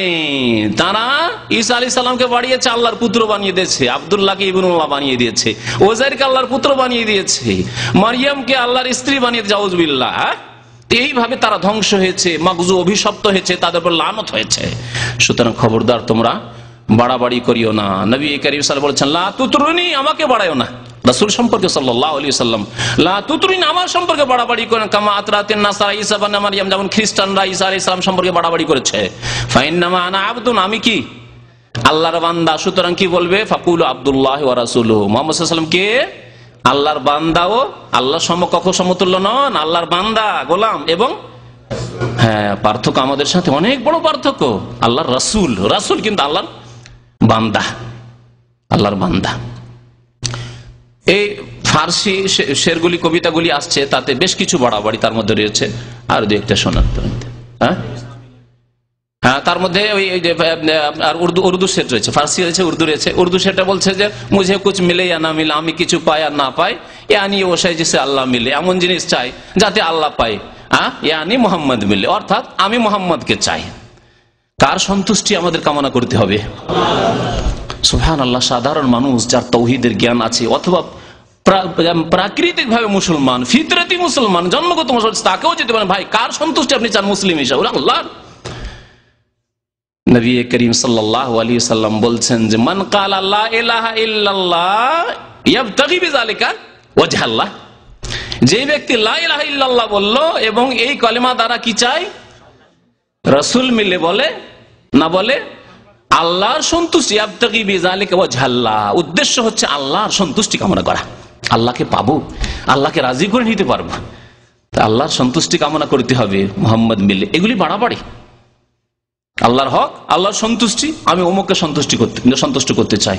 এইরকমই ফাজাইল আমল লিখতে গিয়ে জাকারিয়া সাহেব কি বললেন? এই কিতাব লিখার উদ্দেশ্য হচ্ছে এত বড় বুজুর্গ ইলিয়াস সাহেবের আত্মার সন্তুষ্টি বিধানে লিখছি, সন্তুষ্ট উদ্দেশ্য। এই যে খুঁতগুলো, আকীদার খুঁত, যাতে ঈমান আমল নষ্ট হয়ে যাওয়ার আশঙ্কা আছে, শিরকের অনুপ্রবেশের চোরা রাস্তা এগুলি, যে আপনি আল্লাহর সন্তুষ্টি আনাচ্ছে মোহাম্মদ মিলে, হ্যাঁ ইলিয়াস সাহেবের সন্তুষ্টি বিধানে আপনি কিতাব লিখছেন বা খেদমত করছেন, ইত্যাদি ইত্যাদি। জানিবে বতহা গুজর কুন জাহওয়ালম মুহাম্মদ রা খবর কুন বলাগল উলা বিকমালিহি, ये तेरी मेराज थी कि तू लोहो कदम तक पहुंचा, और मेरी मेराज है कि मैं तेरे कदम तक पहुंचा। শুনলেন? এটা শুনলেন মোহাম্মদ রা খাবার কোন, এটা ফার্সি, মানে রা মানে কে, মোহাম্মদ সাল্লাল্লাহু আলাইহি ওয়াসাল্লামকে আমার খবরটা দিয়ে দেন, মোহাম্মদ সাল্লাল্লাহু আলাইহি ওয়াসাল্লামকে খবর পৌঁছাতে বলছেন। এগুলি বিদাতি তরিকা, যে হে আল্লাহ মুহাম্মদ সাল্লাল্লাহু আলাইহি ওয়াসাল্লামকে আমাদের সম্পর্কে খবর পাঠান, খবর পৌঁছান। এই একটা ছিল, এটা অতিরঞ্জনের মধ্যে। তারপরে তিনি বললেন যে হে নবী, আপনার মেরাজ ছিল লৌহ কলম পর্যন্ত। এটা অতিরঞ্জন নয়, কোন হাদিসে দেখাতে পারবেন? বুখারী মুসলিমে বিস্তারিত মেরাজের ঘটনা রয়েছে। নবী করিম সাল্লাল্লাহু আলাইহি ওয়াসাল্লাম লৌহ কলম পর্যন্ত পৌঁছে গেছেন, লৌহে মাহফুজ পর্যন্ত পৌঁছে গেছেন, এরকম কথা কোথাও আছে? কোথাও নেই। আমার মেরাজের বক্তব্য আছে এবং হাদিস নোট করে নিয়ে এসে পড়ে বক্তব্য শুনিয়েছি। তাহলে হচ্ছে অতিরঞ্জন। যাক, এটা তো হইলই। তারপরে বলছে যে আপনার মেরাজ ছিল লৌহে কলম পর্যন্ত আল্লাহর, আর আমার মেরাজ হচ্ছে আপনার কদম পর্যন্ত। তার মানে সাইদি সাহেব শুধু রাসূলের কদম পর্যন্ত পৌঁছিতে চায়, আল্লাহর সন্তুষ্টি পর্যন্ত পৌঁছার এই ধারণা নেই, এই আকীদা নেই। কত বড় ত্রুটি! অথচ তাকেও বলা উচিত ছিল, বা এই শিরকি বিদাতি অ্যাভয়েড করা উচিত ছিল। বিদাতি কবিতা বহু আমরা ছাত্র জীবনে এইরকম মুখস্থ করেছি, আর সেগুলো ডিলিট করেছি। বুঝেন তো, ডিলিট করে না, মুছে ফেলেছি। এটা কবিতা হইলেই পাঠ করে দিতে হবে না, হুঁশ করে পড়তে হবে যে এটা আমি আমার আকীদা মতো পড়ছি, না আমি এটা শিরকি কুফরি কথা বলছি, এটা বাড়াবাড়ি কথাবার্তা বলছি। আমার মেরাজ রসুলের কদম পর্যন্ত কেন হবে? আমার মেরাজ মানে আমার লক্ষ্য উদ্দেশ্য, আমি কতদূর পর্যন্ত পৌঁছিতে চাই? আমি আল্লাহর রেজামন্দি পর্যন্ত পৌঁছিতে চাই, যেখানে পৌঁছলে ইবাদত বন্দেগী এবং সহি আকীদা আমলের মাধ্যমে আল্লাহ রাদিয়াল্লাহু আনহুম ওয়া রাযু আনহু, আল্লাহ রাজি হয়ে যান এবং আল্লাহ রাজি করে দেন আমাকে আপনাকে।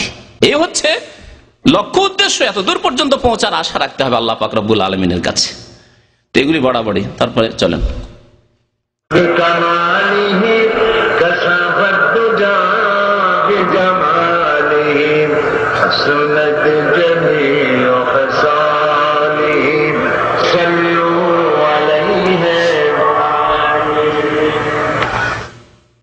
জোরে সোরে জিকির করেন লা ইলাহা লা ইলাহা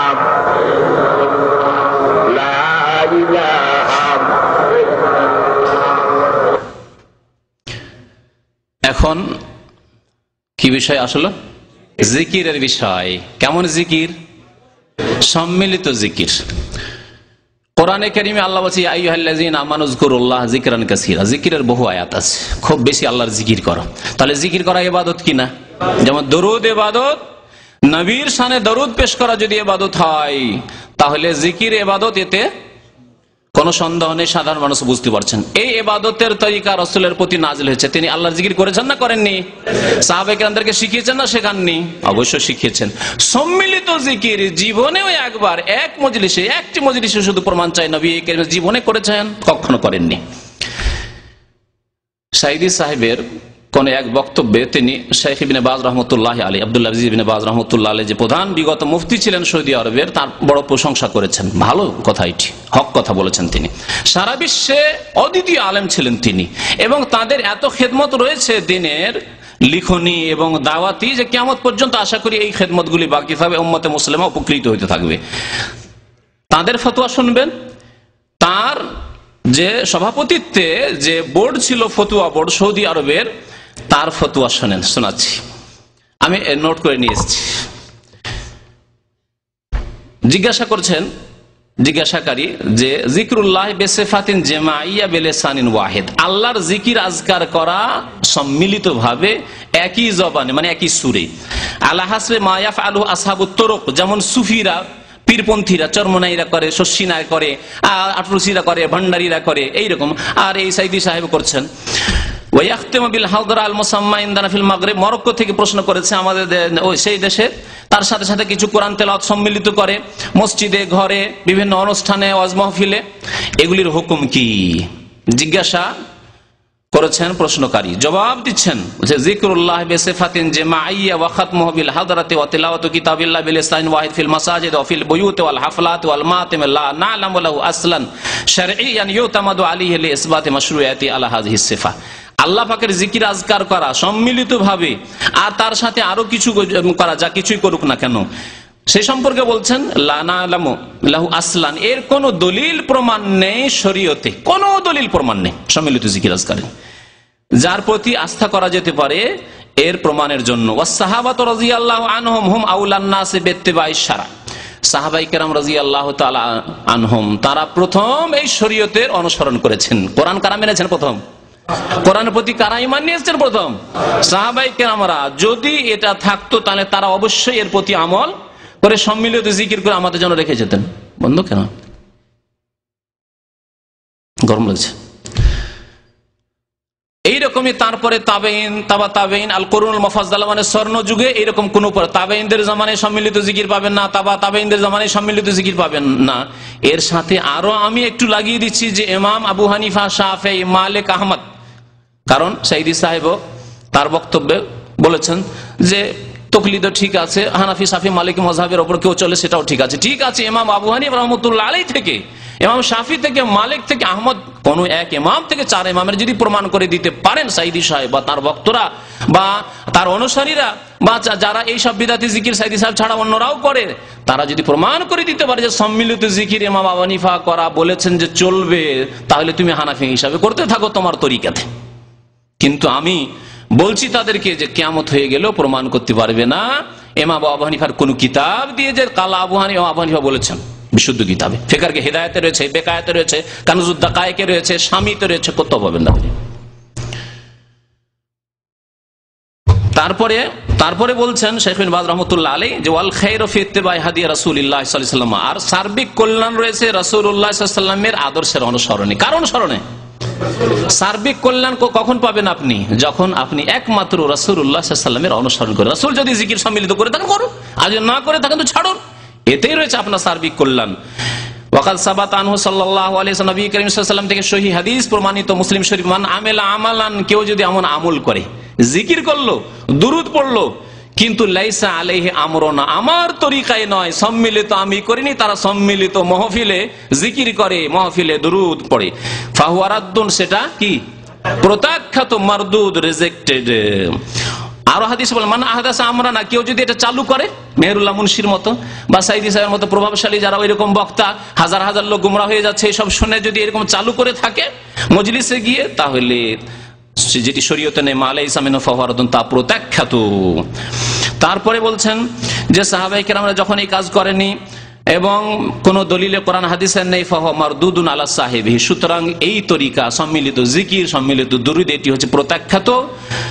আর তারপরে বলছেন ওবিল্লাহি তৌফিক আল্লাহ জানা দাইম আলিল বহুসুল ইলমি ওয়াল ইফতা। সৌদি আরবের স্থায়ী যে বোর্ড বা কমিটি রয়েছে রিসার্চের এবং জ্ঞান গবেষণার আর ফতোয়ার, আর তাতে সই স্বাক্ষর রয়েছে সভাপতি হিসাবে আব্দুল আজিজ বিন আব্দুল্লাহ বিন বাজ রহমতুল্লাহ আলাইহি, তারপর আব্দুর রাজ্জাক আফিফি, আব্দুল্লাহ বিন গুদাইয়ান, আব্দুল্লাহ বিন কউদ, এই চারজন প্রখ্যাত সৌদি আরবের আলেমের এর উপর স্বাক্ষর রয়েছে যে সম্মিলিত জিকির করা কি বিদআত। তারপরে তারপরে জিকিরটায় আর একটা শুনেছেন কিনা যে মোহাম্মতের সাথে জিকির করুন বলে তারপরে প্রথমবারে তো বলছেন লা ইলাহা ইল্লাল্লাহ, আর দ্বিতীয়বারে বলছেন লা, বলুন লা ইলাহা, বলুন লা ইলাহা। তো লা ইলাহা মানে কি? লা ইলাহা মানে লা মানে নেই, আর ইলাহ মানে মাবুদ। ইলাহ নেই, মাবুদ নেই। এটি কলেমা কার জানেন? কার কলেমা এটি? কার্ল মার্কসের কলেমা, লেনিনের কলেমা, স্টালিনের কলেমা। এটি কার্ল মার্কস বলেছিল যে লা ইলাহা, নো গড। আর লাইফ হচ্ছে কিসের নাম? বস্তুবাদের নাম, মাদ্দার নাম, বস্তুবাদের নাম। লা ইলাহা ওয়াল হায়াতু মাদ্দা। কমিউনিজম সম্পর্কে আমি বেশ কিছু পড়াশোনা করার মধ্যে যখন মিশরের এক রাইটারের কিতাব পড়লাম, তখন দেখলাম যে কমিউনিজমের কলেমা ছিল এই। এবং কমিউনিজমের এই আন্দোলন করতে গিয়ে রাশিয়া, সোভিয়েত ইউনিয়নে তারা এত জুলুম করেছে মুসলিমদের উপর। ছোট ছোট বাচ্চাদেরকে তাদের মা বাবাকে মেরে ফেলে দিয়ে শেষ করে দিয়েছে, হালাক করে দিয়েছে তাদের ইসলামের কারণে, দিনের কারণে। ছোট ছোট বাচ্চাকে নিয়ে গেছে, তারপরে খিদায় রেখেছে, খিদায় চিৎকার করছে বাচ্চারা, আর বলছে বলো তোমাদেরকে কে খাওয়াবে? বলছে আল্লাহ। তো ঠিক আছে, তোমাদেরকে আল্লাহ এসে খাওয়াবে। এই মারদুদেরা বলেছিল। আল্লাহর গজব 70 বছরের উপরে মধ্যে নেমে এসেছে, আর কমিউনিজম সারা বিশ্বে ফেলিয়ার হয়েছে। অনেকে বাতিলকে আল্লাহ রেখেছেন, কিন্তু কমিউনিজমের মতো বাতিল, নাস্তিকতার মতো বাতিলকে আল্লাহ রাখেননি, দুনিয়াতে ধ্বংস করে দিয়েছেন। এত বড় পরাশক্তি রাশিয়া ছিল, কোথায় চলে গেছে? তো লা ইলাহা ছিল কমিউনিজমদের কলেমা, আর ইসলামের কলেমা হচ্ছে লা ইলাহা ইল্লাল্লাহ। সাথে সাথে বলতে হবে। উলামায়ে কেরামরা, উলামায়ে কিরাত, উলামায়ে তাজবিদ বলেছেন যে এখানে ওয়াকফ করা জায়েজ নয়, হারাম। যে কেউ ওয়াকফ করবে থামবে, লা ইলাহা বলে শ্বাস নেওয়া জায়েজ নয়, কারণ লা ইলাহা মানে ইলাহ নেই, কুফরি কথা নয়। সুতরাং কি বলতে হবে? সাথে সাথে বলতে হবে, বিনা বিরোধিতে, লা ইলাহা ইল্লাল্লাহ। আল্লাহ ছাড়া কেউ মাবুদ নেই, সত্য মাবুদ নেই। আল্লাহ ছাড়া কেউ সত্য মাবুদ নেই, আল্লাহ আছেন, আর কেউ নেই। আর জিকির করাতে গিয়ে কুফরি কথা, আমি বলছি না যে তিনি অন্তর থেকে বলেছেন, কখনো অন্তর থেকে তিনি আকীদা, কমিউনিজমের আকীদা রাখেন না, কিন্তু এই যে কুফরি কলেমা জবান থেকে বেরিয়ে যাচ্ছে, আল্লাহ পাক আমাদের সবাইকে যেন বুঝার তৌফিক দান করেন, আল্লাহ পাক যেন আমাদেরকে সম্মতি দান করেন, হিদায়াত দান করেন। আমি আদর্শগত কথা, কোরআন হাদিসের কথা যা বলি, আমি হিসাব করে বলি, পড়াশোনা করেই বলি। আলেমের সংজ্ঞা আবারও বলি, কোন টুপি, দাড়ি, অনেক লম্বা জামা এ দিয়ে আলেম হয় না। আলেম হতে হলে ইলম থাকতে হয় এবং জাতির কাছে আলেম হিসেবে বিবেচিত হতে হয়। তিনি প্রথম বললেন যে আমি যা বলি পড়াশোনা করে বলি, শুনলেন না? তার পড়াশোনার অবস্থা বুঝতে পারছেন, আর জাল হাদিসগুলো আসবে তার আরো ভালোভাবে বুঝতে পারবেন যে কতটুকু পড়াশোনা করেন। এবং তার পড়াশোনা সম্পর্কে আপনাদের অবগতির জন্য যতটা আমার জানা আছে, তিনি সরসিনার মাদ্রাসা থেকে কামেল পাশ করা লোকের কতটা বিদ্যা হয় আমাদের দেশের সাধারণ আলেমরাও বুঝে। আলিয়া মাদ্রাসাতে যে কোনো কিতাব পড়া হয় পরীক্ষা পাশ করার জন্য, আলেম ফাজেল দাখিল এসব পাশ করার জন্য, কামেল এসব পাশ করার জন্য হাদিসের কিতাব পড়া হলো 10, 20টা, 40টা, 50টা পাতা পড়া হয়। এই করে এটা কেউ অস্বীকার করতে পারবে না। কওমি মাদ্রাসাতে কিছু পড়াশোনা বেশি হইলেও, যেহেতু মযহাবপন্থী কওমি মাদ্রাসা, সেজন্য সেগুলোতে হাদিসগুলিকে শিক্ষার জন্য পড়ানো হয় না, হাদিসকে বরকতের জন্য পড়ায়, আর শিক্ষার জন্য ফিকহ পড়ায়, মানুষের কথা পড়ায়, যার ফলে তারাও এক অন্ধকারের মধ্যে থেকে যায়। রাসূলুল্লাহ সাল্লাল্লাহু আলাইহি ওয়াসাল্লাম সহিহ হাদিস আমল করার মতো ঈমান তৈরি হয় না, আমল তৈরি হয় না। এই হচ্ছে কওমি মাদ্রাসার অবস্থা, আর এই হচ্ছে আলিয়া মাদ্রাসার অবস্থা। তো তার পড়াশোনার যোগ্যতা এতটুকু। কামেল পাশ মানুষ অনেকে এখানে আছে যারা সাধারণ কাজ করছে, বাক শক্তি তার কাছে নেই, সেই জন্য বক্তা হইতে পারেননি। আর সাইদি সাহেবের কাছে বাক শক্তি মাশাআল্লাহ তাবারাক, আল্লাহর দান, সেই জন্য এক বড় বক্তা হয়ে গেছেন। আর এলমের দৌড় দেখতেই পাচ্ছেন এবং আরো দেখতে পাবেন। তারপরে তিনি আরেকটি কথা বললেন যে ভুল ধরার জন্য এমন আলেম হইতে হবে যার কাছে এলেম আছে। এটি কথা সত্য কথা, ইলম হইতে হবে। আর একটি কথা বলেন, জাতির কাছে আলেম হিসাবে বিবেচিত হইতে হবে। জাতি থেকে উদ্দেশ্য তার কি অস্পষ্ট কথা। যদি জাতি থেকে উদ্দেশ্য হয় উম্মতে মুসলিম, মুসলিম জাতি, আর এটাই হচ্ছে ঠিক।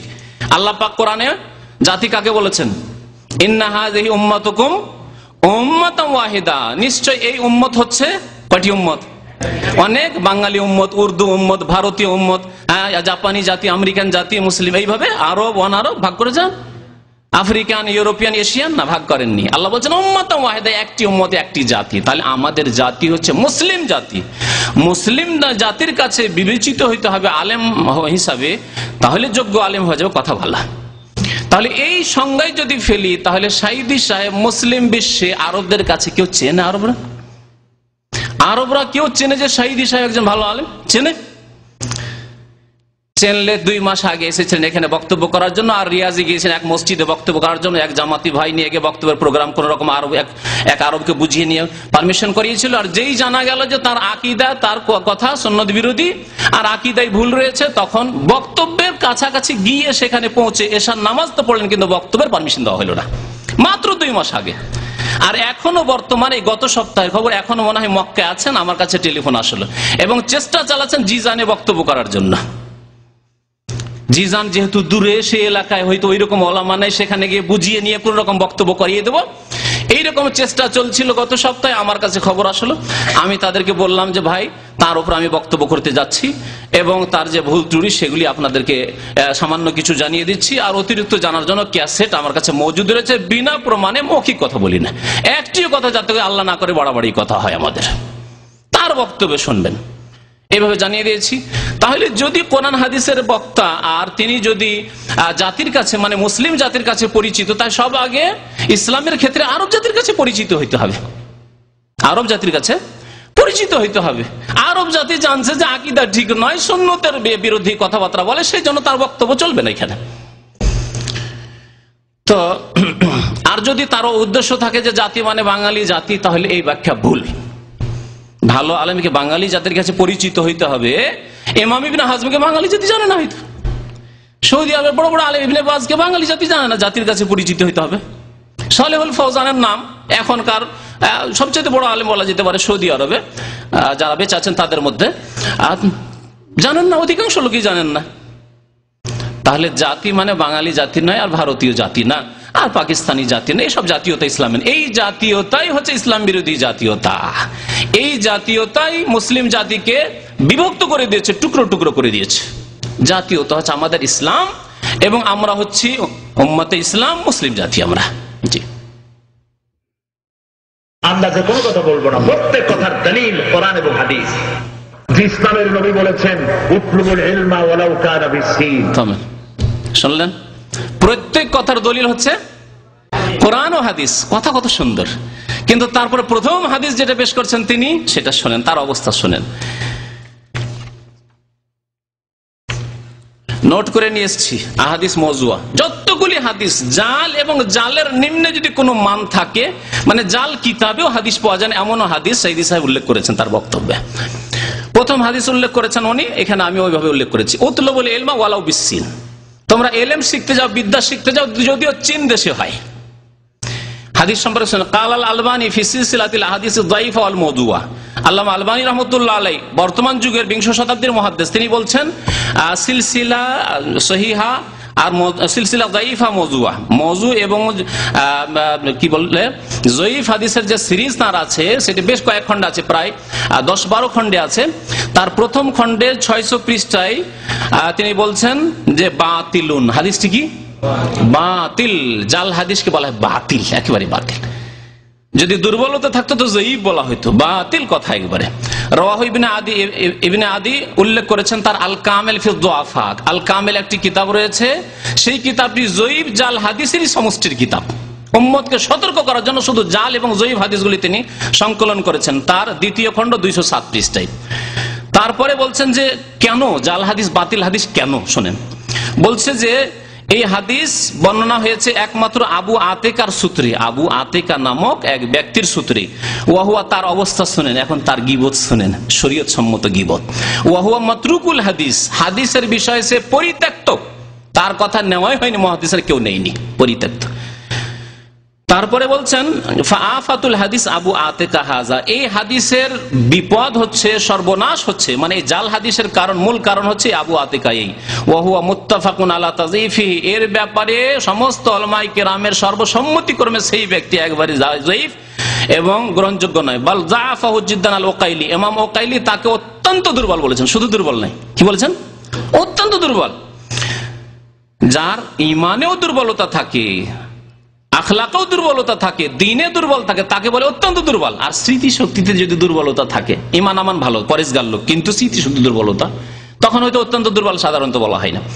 ইমাম বুখারী যিনি আমিরুল মুমিনিন, হাদিসের আমিরুল মুমিনিন পণ্ডিত, তিনি বলছেন মুনকারুল হাদিস, এই আবু আতিকাকে মুনকারুল হাদিসের ক্ষেত্রে একেবারে মুনকার, অযোগ্য।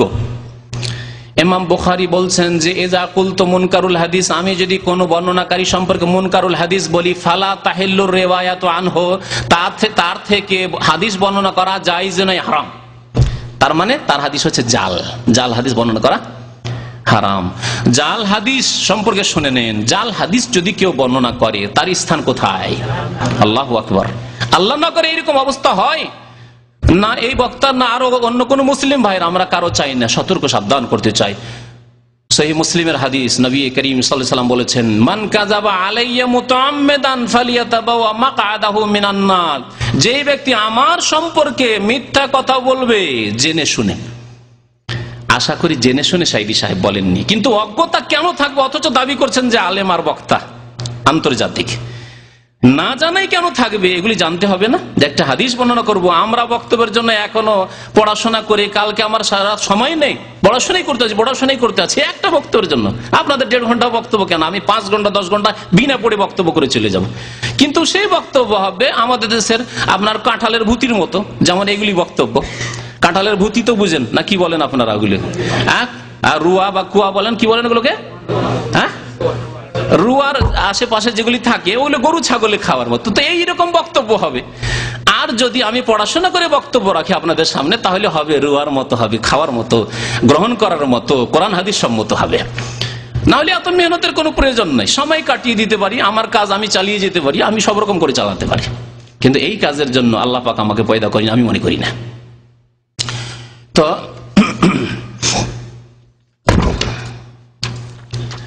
শোনাচ্ছিলাম আপনাদেরকে ওই হাদিস সম্পর্কে, মুনকারুল হাদিস। তারপরে শোনালাম ওই হাদিসটি, হাদিসের তরজমা হয়েছে, নবী করিম সাল্লাল্লাহু আলাইহি ওয়াসাল্লাম কি বলেছেন, যেই ব্যক্তি মিথ্যা কথা আমার সম্পর্কে বলবে, মুতাআম্মিদান মানে জেনে শুনে, সে যেন ফালিয়াতাবাও মাকাদাহু, তার স্থান মিনান নার, জাহান্নামে তৈরি করে নেই, সে যেন তার স্থান জাহান্নামে তৈরি করে নিল। আল্লাহ না করে কেউ জেনে শুনে নবী সাল্লাল্লাহু আলাইহি ওয়াসাল্লাম সম্পর্কে মিথ্যা কথা বলে। কিন্তু আজকে জানার সুযোগ সুবিধা আছে, বহু কিতাব হয়ে গেছে সহিহ যঈফ জাল হাদিসের বাংলায় তরজমা, যদি আরবি পড়ার যোগ্যতা নাও থাকে, এই সিলসিলা যঈফা মওযুআর সিরিজ বাংলায় তরজমা হয়ে গেছে, ঢাকায় পাবেন, আপনি পাবেন না? ঢাকাতে ছেপে গেছে, কয়েক খণ্ড ছেপে গেছে, পুরো না ছাপলেও। সুতরাং আল্লাহর ওয়াস্তে একটু পড়ার চেষ্টা করেন, আল্লাহর ওয়াস্তে বক্তা একটু পড়ে শুনে বক্তব্য রাখুক, যাতে করে নিজেরা গুমরা না হয়, আর এই শাস্তি তাদের জন্য না আসে, যা বলেছেন নবী করিম সাল্লাল্লাহু আলাইহি ওয়াসাল্লাম। ইমাম আবু হাতিম রাজি বলেছেন জাহিবুল হাদিস, এর হাদিস একেবারে বেকার। ইমাম নাসাই বলছেন লাইসা বিসিকা, সে নির্ভরযোগ্য নয়। তারপরে সুলাইমানি বলে এক আলেম লিখেছেন ফিমান ওরিফা বিওয়াদিল হাদিস, এই ব্যক্তি হাদিস জাল গড়তো বলে প্রসিদ্ধ। লোকজন জানতো যে এই আবু আতিকা জাল হাদিস গড়তো, তার হাদিস বানানো হাদিস হচ্ছে উতলুবুল ইলমা ওয়ালাউ বিসসিন। ইয়াহইয়া ইবনে মাইন রাহমাতুল্লাহি আলাইহি প্রখ্যাত আলেম, এবং ইমাম বুখারী রাহমাতুল্লাহি আলাইহির আগের তিনি বিশেষ করে হাদিসের পণ্ডিত, সহিহ যঈফের পণ্ডিত। তাকে যখন জিজ্ঞাসা করা হয় এই হাদিস আবু আতিকা সম্পর্কে, তিনি বললেন যে ফালাম ইয়ারিফু, একে চিনি না আমি। ইমাম আহমদ দের সামনে এই হাদিস উল্লেখ করা, উতলুবুল ইলম ওয়ালাউ বিসসিন, যে আবু আতিকা বর্ণনা করছে। ইমাম আহমদ রাহমাতুল্লাহ আলাইহি 4 ইমামের এক ইমাম, তাকে জিজ্ঞাসা যখন করা হলো, তখন তিনি ফানকারাহু ইনকারান শাদীদান, চরম প্রতিবাদ করলেন, বলে খবরদার এই জাল হাদিস বয়ান করবে না কখনো, চরম প্রতিবাদ করলেন। আনকারাহু ইনকারান শাদীদান। শোনেন, ইমাম ইবনুল জৌজি তার একটি কিতাব রয়েছে আল মওযুআত, কিতাবের নামই হচ্ছে জাল হাদিসের সমষ্টি, আল মওযুআত, কয়েক খণ্ডে রয়েছে। তার প্রথম খণ্ড 215 পৃষ্ঠায় এই উতলুবুল ইলমা ওয়ালাউ কানা বিসসিনের জাল হাদিসটি উল্লেখ করে বলছেন এটি হচ্ছে জাল হাদিস। সাইদি সাহেব যদি আল মওজুআত ইবনুল জাওজিটাও পড়তেন, অথবা আলবানী সাহেবের একটি কিতাব পড়তেন, অথবা কোন মুহাদ্দিসের সহিহ জয়ীফের একটি কিতাব পড়ে যদি এই হাদিস বয়ান করতেন, তো এত বড় পদস্খলন ঘটতো না। ইমাম ইবনে হিব্বান কি বলছেন? বাতিলুন লা আসলা লাহু, এই হাদিস, এই চীন দেশে যাওয়ার হাদিস আর সেখানে ইলম শিখার হাদিস হচ্ছে বাতিলের কোনো ভিত্তি নেই। ইমাম সাখাবী আল মাকাসিদুল হাসানা তার কিতাব রয়েছে, তার 63 নম্বর পৃষ্ঠায় বলছেন যে হাদিস বাতিল।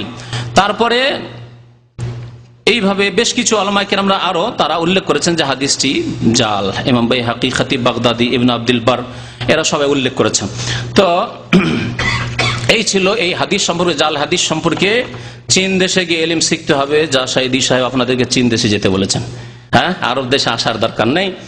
অথচ নবী করিম সাল্লাল্লাহু আলাইহি ওয়াসাল্লাম বলেছেন এমন একটা যুগ আসবে যে সারা বিশ্ব থেকে মানুষ মেহনত করে, কঠোর পরিশ্রম করে মদিনার দিকে ছুটে আসবে।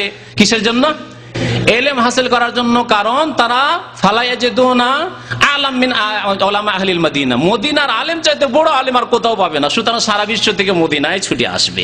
আজকে আলহামদুলিল্লাহ মদিনা ইউনিভার্সিটি আজকে 50 বছর থেকে কায়েম হয়ে এর বাস্তব প্রমাণ করে দিয়েছে। সারা বিশ্বের যত বড় বড় আলেমরা পাবেন, যারা গবেষক, সহিহ জয়ীফ, জাল বুঝেন, সঠিক দিন এবং কোনগুলি জাল কথা বুঝেন, তারা মদিনা ইউনিভার্সিটির বরকতি হাসিল করেছেন ইলমের। চীনে হলেও আমার 5 জন বন্ধু ছিল, ক্লাসমেট ছিল চাইনার, একজন ছিল থাইল্যান্ডের, 120টি দেশের ছেলেরা ছিল।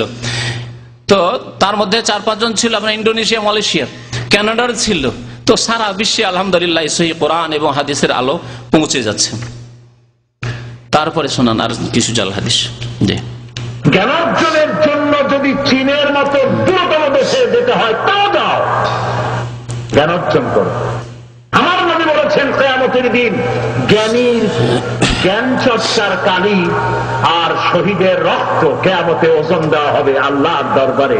দেখা যাবে যে শহীদের রক্তের চাইতে জ্ঞানীর জ্ঞান চর্চার কলমের কালির পাল্লা ভারী হয়ে গেছে।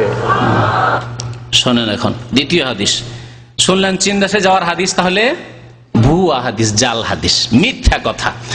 2 নম্বরের হাদিস হচ্ছে যে জ্ঞানীর জ্ঞান চর্চা করার যে কলমের কালি আছে আর শহীদের রক্ত। সুবহানাল্লাহ, কি করি আশ্চর্য কথা। ইসলাম কি যুক্তি বিরোধী?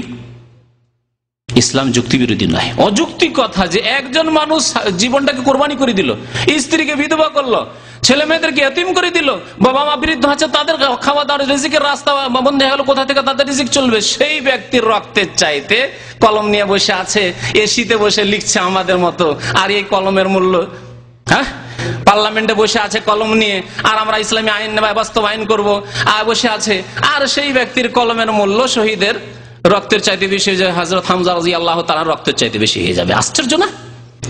বিবেক যদি থাকতো এরকম জাল কথা কোনোদিন বয়ান করতো না। তারপর বিবেকের উপরে শোনেন, এলেম শোনেন যে এই হাদিস সম্পর্কে, এই হাদিস খুঁজতে খুঁজতে আমার কাছে একটা সিডি আছে, তাতে বিশাল মসজিদে নববীতে একটা লাইব্রেরি আছে।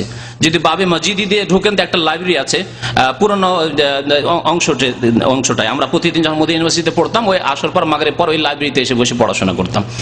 তো বহু পাণ্ডুলিপি আছে, শুধু কিতাবই নেই, পাণ্ডুলিপি, হাতের লেখা কিতাব প্রাচীন যুগের আছে, দ্বীনি কিতাব, হাদিসের কিতাব। তো সেখানকার লাইব্রেরি পুরো ওই সিডির মধ্যে আছে। আরো অতিরিক্ত নতুন নতুন যে কিতাবগুলি লেখা হয়েছে, 20,000-এর বেশি কিতাব একটা সিডিতে আছে, আল মাকতাবা শামেলা। এই সিডিটা মনে হয় 10 রিয়ালে পাওয়া যাচ্ছে কি 20 রিয়ালে পাওয়া যাচ্ছে। আমাদেরকে গিফট করা হয়েছে আমাদের এখান থেকে, কর্তৃপক্ষের পক্ষ থেকে। তো এই সিডি দিয়ে খুঁজতে খুঁজতে এই জাল হাদিস সাইদি সাহেব বললেন, যার হাদিস তো কুতুবুস সিত্তা, বুখারী, মুসলিম, আবু দাউদ, নাসাই, তিরমিজি, ইবনে মাজাহ, এগুলো তো নয়, এগুলোতে ভারী হয়ে যান। তারপরে কোন হাদিসের কিতাব খুঁজে পাওয়া যায় না। প্রায় 2 থেকে 2.5 ঘন্টা শুধু এই হাদিস খুঁজতে লেগেছে, আমাকে সার্চিং করতে লেগেছে। তারপরে আলহামদুলিল্লাহ খুঁজে পেয়েছি। দেখেন তার অবস্থা, বলছে ইউজানু ইয়াউমাল কিয়ামাতে মেদাদুল উলামা, কিয়ামতের দিনে আলেমদের কলমের কালিকে আল্লাহ ওজন করে এক পাল্লাতে দিবেন, ওয়া দামুশ শুহাদা, শহীদের রক্তকে এক পাল্লাতে দিবেন। কত মিথ্যা কথা। তারপরে বলছেন ফায়ারজাহু মেদাদুল উলামা আলা দামিশ শুহাদা, শহীদদের খুনের চাইতে বেশি ভারী হয়ে যাবে আলেমদের কলমের কালি। হায় রে হায়। তো এই হাদিসটি সহিহ বর্ণনা করেছেন। তারপরে এই হাদিস সম্পর্কে শুনেন যে ইবনুল জাওজি আল এলাল নামক কিতাব বয়ান করেছেন, আল্লামা আলবানী রাহমাতুল্লাহ আলাইহির গবেষণা করতে বলছেন মওদুউন, হাদিস হচ্ছে মিথ্যা জাল হাদিস, ভুয়া কথা। তারপরে দেখুন, এর জন্য অতিরিক্ত যদি দেখতে হয়, সাইদি সাহেবকেও দেখতে হয়, তার অনুসারীদেরকে দেখতে হয়, আর অন্য কোনো মুসলিম ভাইদেরকে দেখতে হয়, তাহলে সহিহুল জামিউস সাগীর, আল জামিউস সাগীর যে সহিহ রয়েছে, তার যায়িফুল জামিউস সাগীর, যায়িফুল জামিউস সাগীরের হাদিস নম্বর হচ্ছে 6447। জি, আর এই হাদিসটি পাবেন 3300 দুই জায়গায় রয়েছে। যে হাদিস হচ্ছে মওযু হাদিস আপনাদেরকে বলা হলো। আল্লামা আলবানী রাহমাতুল্লাহ আলাইহি সিলসিলা যায়িফা মওযুআ, যে যায়িফ এবং মওযুর যে সিরিজ রয়েছে, বাংলায় অনুবাদ হয়েছে, সেই কিতাবের 7ম খণ্ডের 307 পৃষ্ঠায় লিখেছেন যে মুনকারুন, হাদিসটি একেবারে ওয়াচেনা, মুনকার।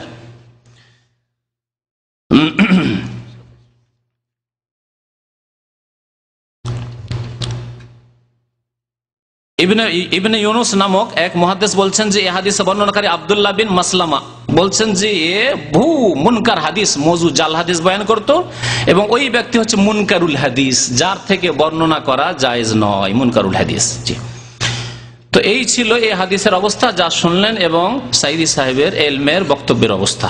জি, তারপরে শোনান। নবীজি আরো বলেছেন, 1 ঘন্টা যদি কেউ জ্ঞান চর্চা করে 60 বছরের নফল ইবাদতের সওয়াব আল্লাহ তার আমলনামায় লিখে দিবেন। সাইদি সাহেব সম্মিলিত বিদাতি দুরুদ্দ করাচ্ছেন, কিন্তু লক্ষ্য করলেন কিনা, আরো আসবে হয়তো, যে বারবার বলছেন নবীজি বলেছেন, নবীজি বলেছেন, রাসূলুল্লাহ বলেছেন, নবীজি বলেছেন, আর বখিলি করেছেন সাল্লাল্লাহু আলাইহি ওয়াসাল্লাম বলছেন না। আমাদের বক্তব্যে ইনশাআল্লাহ তাআলা হয়তো পাবেন না, ইল্লা মাশাআল্লাহ, ইল্লা মাশাআল্লাহ, আল্লাহর উপর ছেড়ে দিতে হবে। রাসূলুল্লাহ সাল্লাল্লাহু আলাইহি ওয়াসাল্লাম হক হচ্ছে যখনই তার নাম আসবে সাল্লাল্লাহু আলাইহি ওয়াসাল্লাম। বুখারী শরীফে 7275 হাদিস আছে, 7275 এর বেশি। যতবার নবীর নাম এসেছে ততবার সাল্লাল্লাহু আলাইহি ওয়াসাল্লাম রয়েছে, যে কোনো কিতাবে রয়েছে। এটি হচ্ছে আহলে সুন্নাত ওয়াল জামাতের তরিকা।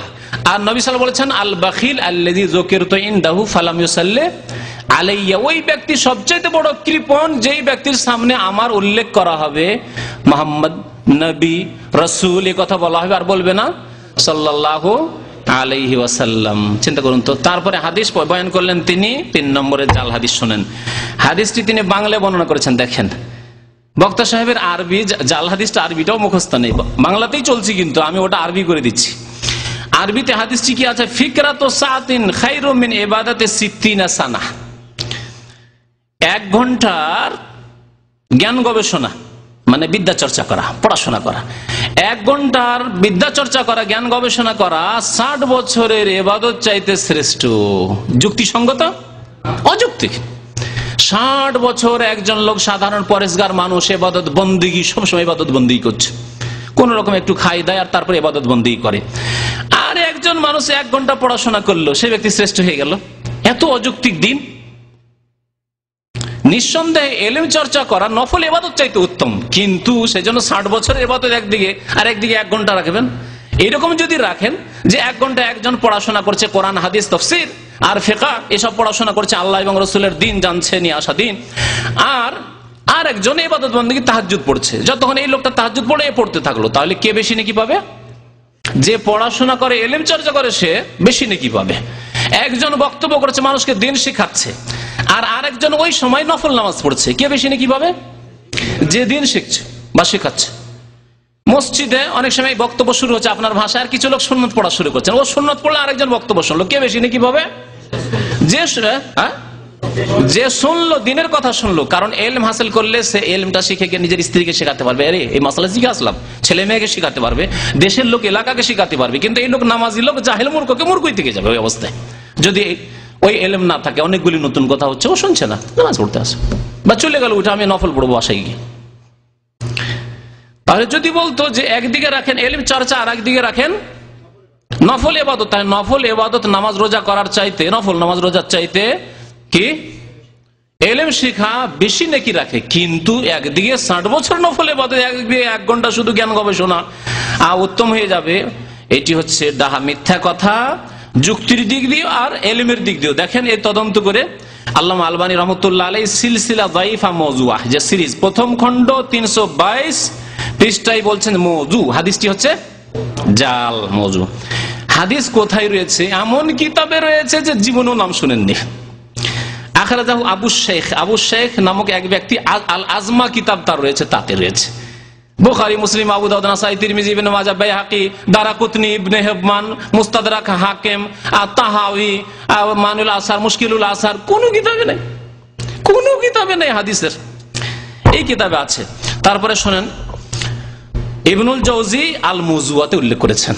এই জন্য আগে বলেছি যে কমের পক্ষে আল মওজুয়াত কিতাবটি ইবনুল জৌজির প্রসিদ্ধ। আমাদের দেশে আলেম যারা ভালো, মোটামুটি ভালো আলেম, তারা এই কিতাবের নাম জানে। যদি তার কাছে এই কিতাবটিও থাকতো আর তিনি বলছেন আমি পড়াশোনা করেই বলি, একটু পড়াশোনা করতেন, তাহলে জানতেন যে এটি মওজু। আল মওজুয়াত কিতাব ইবনুল জৌজির তার তৃতীয় খণ্ড 144 পৃষ্ঠায় রয়েছে এই জাল হাদিস। এই হাদিস সম্পর্কে ইমাম যাহাবী রাহমাতুল্লাহ আলাইহি কি বলছেন যে এর একজন বর্ণনাকারী রয়েছে সাঈদ বিন মাইসারা, বলছেন মুজলিমুল আমর, অন্ধকারে লোক রয়েছে, গুমরাহিতে রয়েছে এই লোক। এই বর্ণনাকারী অন্ধকারাচ্ছন্ন, গুমরাহিতে রয়েছে সে। ইবনে হিব্বান বলছেন, ইমাম ইবনে হিব্বান বলছেন ইয়ারবিল মওজুআত, এই লোকটি সাঈদ বিন মাইসারা যে হাদিসে বর্ণনাকারী, সে মওজু, জাল হাদিস, মিথ্যা হাদিস বর্ণনা করত। ইমাম হাকিম বলছেন যে এই ব্যক্তি আনাস থেকে বহু মওজু জাল হাদিস বর্ণনা করেছে, শুধু একটি নয়।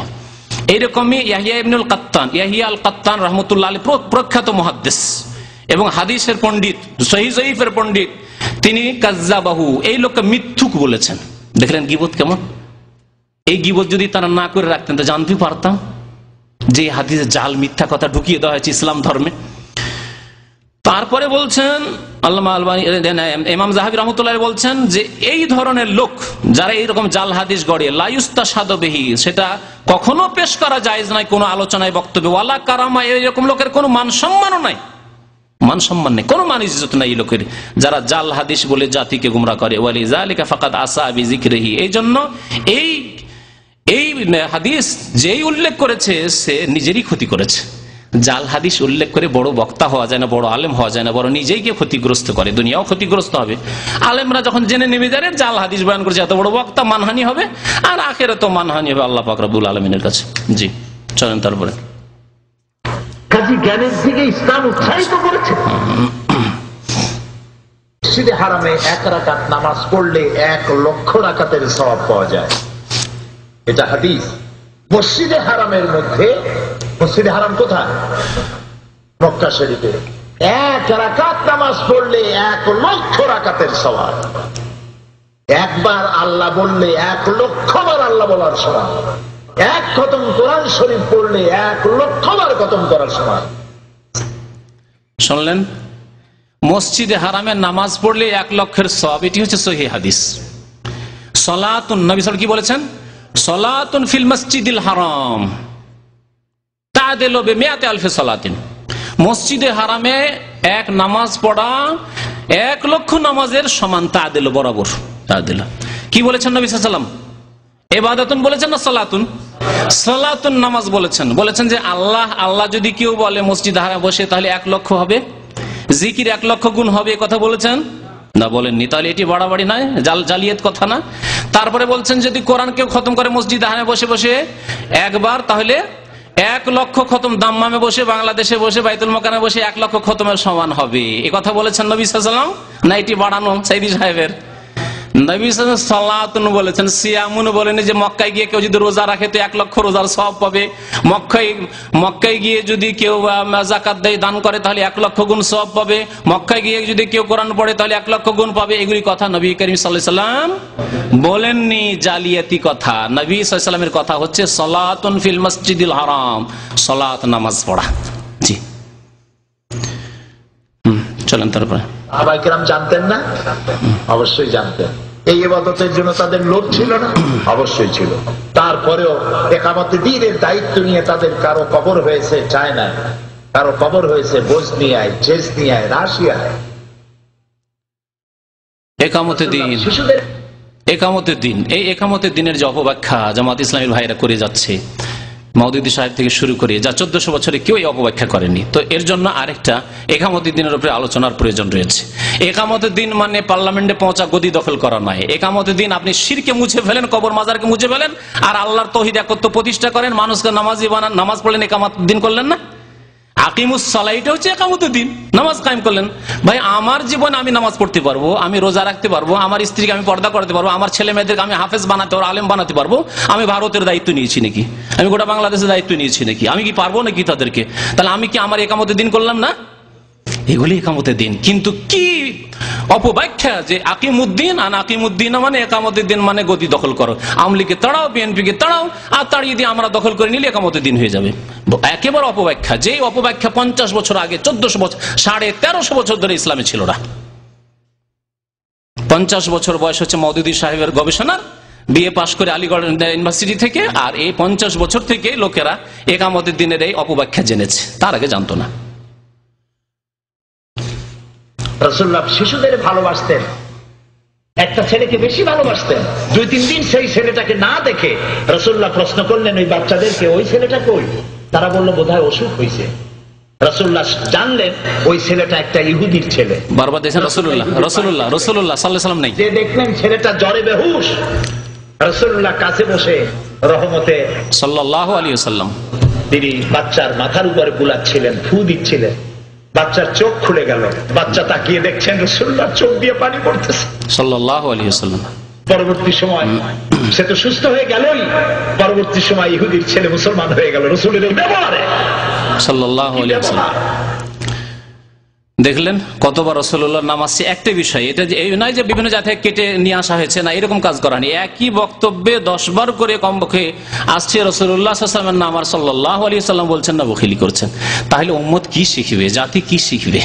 যারা রাজনৈতিক নেতা হযরত মুহাম্মদ করে, সাল্লাল্লাহু আলাইহি ওয়াসাল্লাম বলেন না, এত বড় বেয়াদবি করে। আর আমরা যদি ইসলামিক স্টেজে এসে ইসলামী বক্তব্য তাফসীর কোরআন মাহফিলে এই করি, তাহলে আওয়ামী লীগ বিএনপিকে কি শিখাবো তাদেরকে আমরা?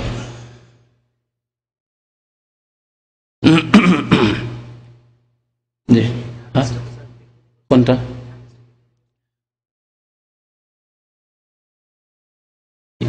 ইহুদির ছেলে ইসলাম গ্রহণ করার পর মুসলমান হয়ে গেছিল। যাই হোক, এটা ছোট ব্যাপার আছে, চলেন আগে বড়। মরে যাওয়ার সময় সে ইহুদি ছেলে ইসলাম গ্রহণ করেছিল, তারপরে মারা গিয়েছিল সাথে সাথে। জি, তারপরে যখন মারা গেল, নবী সাল্লাল্লাহু আলাইহি ওয়াসাল্লাম বলেন আলহামদুলিল্লাহিল্লাযী আনকাযাহু মিনান নার, সহিহ বুখারী হাদিস। আল্লাহর প্রশংসা যিনি এই বালকটিকে, বাচ্চাটিকে জাহান্নাম থেকে বাঁচিয়ে দিলেন, মৃত্যুর পূর্ব মুহূর্তে কলেমা পড়ার তৌফিক দিলেন। জি, তারপরে মুমিন ব্যক্তির চোখের চাহনি ইবাদত। আপনি দেখি এই দেখাটাও ইবাদত। কিরকম? আল্লাহ যা দেখতে নিষেধ করেছেন তা যদি না দেখি। নবীজি বলেছেন কোন সন্তান যদি তার মা বাপের দিকে রহমতের নজরে, ভালোবাসার নজরে যদি তাকায়, আল্লাহ রাব্বুল আলামিন তার আমল নামায় একটি নফল হজের সওয়াব লিখে দেন। সাহাবীরা জিজ্ঞেস করলেন, ইয়া রাসূলুল্লাহ, যদি কোন সন্তান তার মা বাপের দিকে দৈনিক 100 বার তাকায় তো কি হবে? আল্লাহর নবী বলেন, আল্লাহর নিয়ামতের ভান্ডারে কোনো অভাব নাই। কোন বান্দা যদি তার মা বাপের দিকে দৈনিক 100 বার তাকায়, আল্লাহ রাব্বুল আলামিন তার আমল নামায় 100টা কবুল নফল হজের সওয়াব দিয়ে দিবেন। শুনলেন হাদিস? তারপরে রাসূলুল্লাহ শুনলেন, হাদিস শুনলেন। হাদিস আরেকটি কথা লক্ষণীয় যে সাইদি সাহেবের কোরআনটা মাশাআল্লাহ মুখস্থ আছে, কোরআন আয়াতগুলো পড়েন তিনি, আর সুর করেই পড়েন, মজাও লাগে শুনতে, তাই না? যাইয়ুনুল কোরআন বিআসওয়াতিকুম, আর সুন্দর করে পড়ো, এর উপরে তিনি আমল করেন। কিন্তু জীবনেও হাদিস পড়তে শুনলাম না, বড় আফসোস লাগে। যদি আলেম হবেন, কিছু হাদিস তো মুখস্থ থাকবে। আমাদের মদিনা ইউনিভার্সিটিতে শুধু 1600 হাদিস মুখস্থ করানো হয়েছে, আর তার আগে যে দাওরা হাদিস 2 বার করে পড়ে এসেছি ভারত থেকে, তো সেখানে কিছু মুখস্থ করেছি। তো একজন আলেমের কিছু হাদিস তো মুখস্থ থাকবে। হাদিস পড়ছেন, হাদিসের বাংলা তরজমা, হাদিসের একটি অক্ষর নেই। শুনেন, এই হাদিস শোনাচ্ছি এবং সেই হাদিসের অবস্থা আপনাদেরকে শোনাচ্ছি। হাদিসটি রয়েছে মিশকাতে, আমাদের দেশে খুব সহজে বইটি পেয়ে যাবেন, মিশকাতের কিতাব, বাংলা অনুবাদ হয়েছে। মিশকাতে হাদিসটি রয়েছে, যে হাদিসটি হচ্ছে মামিন ওয়ালাদিন বাররিন, নবী করিম সাল্লাল্লাহু আলাইহি সাল্লাম সম্পর্কে বলা হচ্ছে যে তিনি বলেছেন, তিনি বলেননি, জাল হাদিস যেহেতু সেজন বলছেন নাকি তিনি বলেছেন, বলছি আমি, তিনি বলেছেন নাকি যে কোন সৎ সন্তান ইয়ানজুরু ইলা ওয়ালিদাইহি নাজরাতা রাহমাতিন, যদি তার মাতা পিতার দিকে দয়ার দৃষ্টিতে দেখে, রহমতের দৃষ্টিতে মায়ের দিকে বাবার দিকে দেখে, ইল্লা কাতাবাল্লাহু লাহু বিকুল্লি নাজরাতিন হাজ্জাতিন মাবরুরা, ইল্লা কাতাবাল্লাহু লাহু বিকুল্লি নাযরাতিন হাজ্জাতান মাবরুরা। প্রত্যেক যে দয়ার নজরের বিনিময়ে আল্লাহ এক একটি মকবুল হজ লিখে দিবেন, মকবুল হজ লিখে দিবেন। কালু, তখন সাহাবারা জিজ্ঞাসা করলেন, ওয়াইন নাজারা কুল্লা ইয়াউমিন মিয়াত মাররা, যদি প্রত্যেক দিন 100 বার করে দয়ার নজরে বাবা মাকে দেখে? তখন বললেন নাকি নবী সাল্লাল্লাহু আলাইহি ওয়াসাল্লাম, নাম, হ্যাঁ, আল্লাহু আকবার, আল্লাহ এর চাইতে মহান, আল্লাহ 100 হজের নেকি দেবেন। এই হলো হাদিস। হাদিস সম্পর্কে শুনবেন, হাদিস শুনে তো ভালোই লাগলো, কিন্তু জাল দিয়ে ধর্ম প্রচার করার কোনো যুক্তি নেই। কোরআন হাদিস যথেষ্ট। আল্লাহ বলেছেন, ওয়ালা তাকুল লাহুমা উফফিন, মা বাবাকে ও শব্দ বলিও না, বিরক্ত লাগছে, কি বলেন আপনি, এই কথা বলিও না, হারাম। ওয়াকুল লাহুমা কাওলান কারীমা, একেবারে ভদ্র কথা বলো, সম্মানজনক কথাবার্তা বলো। আল্লাহ বলছেন, ওয়াবিল ওয়ালিদাইনি ইহসানা, সার্বিক কল্যাণ কামনা করো মাতা পিতার, ইহসান করো, সদাচরণ করো। যথেষ্ট কোরআনে কারীম, যথেষ্ট রাসূলুল্লাহ সাল্লাল্লাহু আলাইহি ওয়াসাল্লাম বহু সহিহ হাদিস রয়েছে।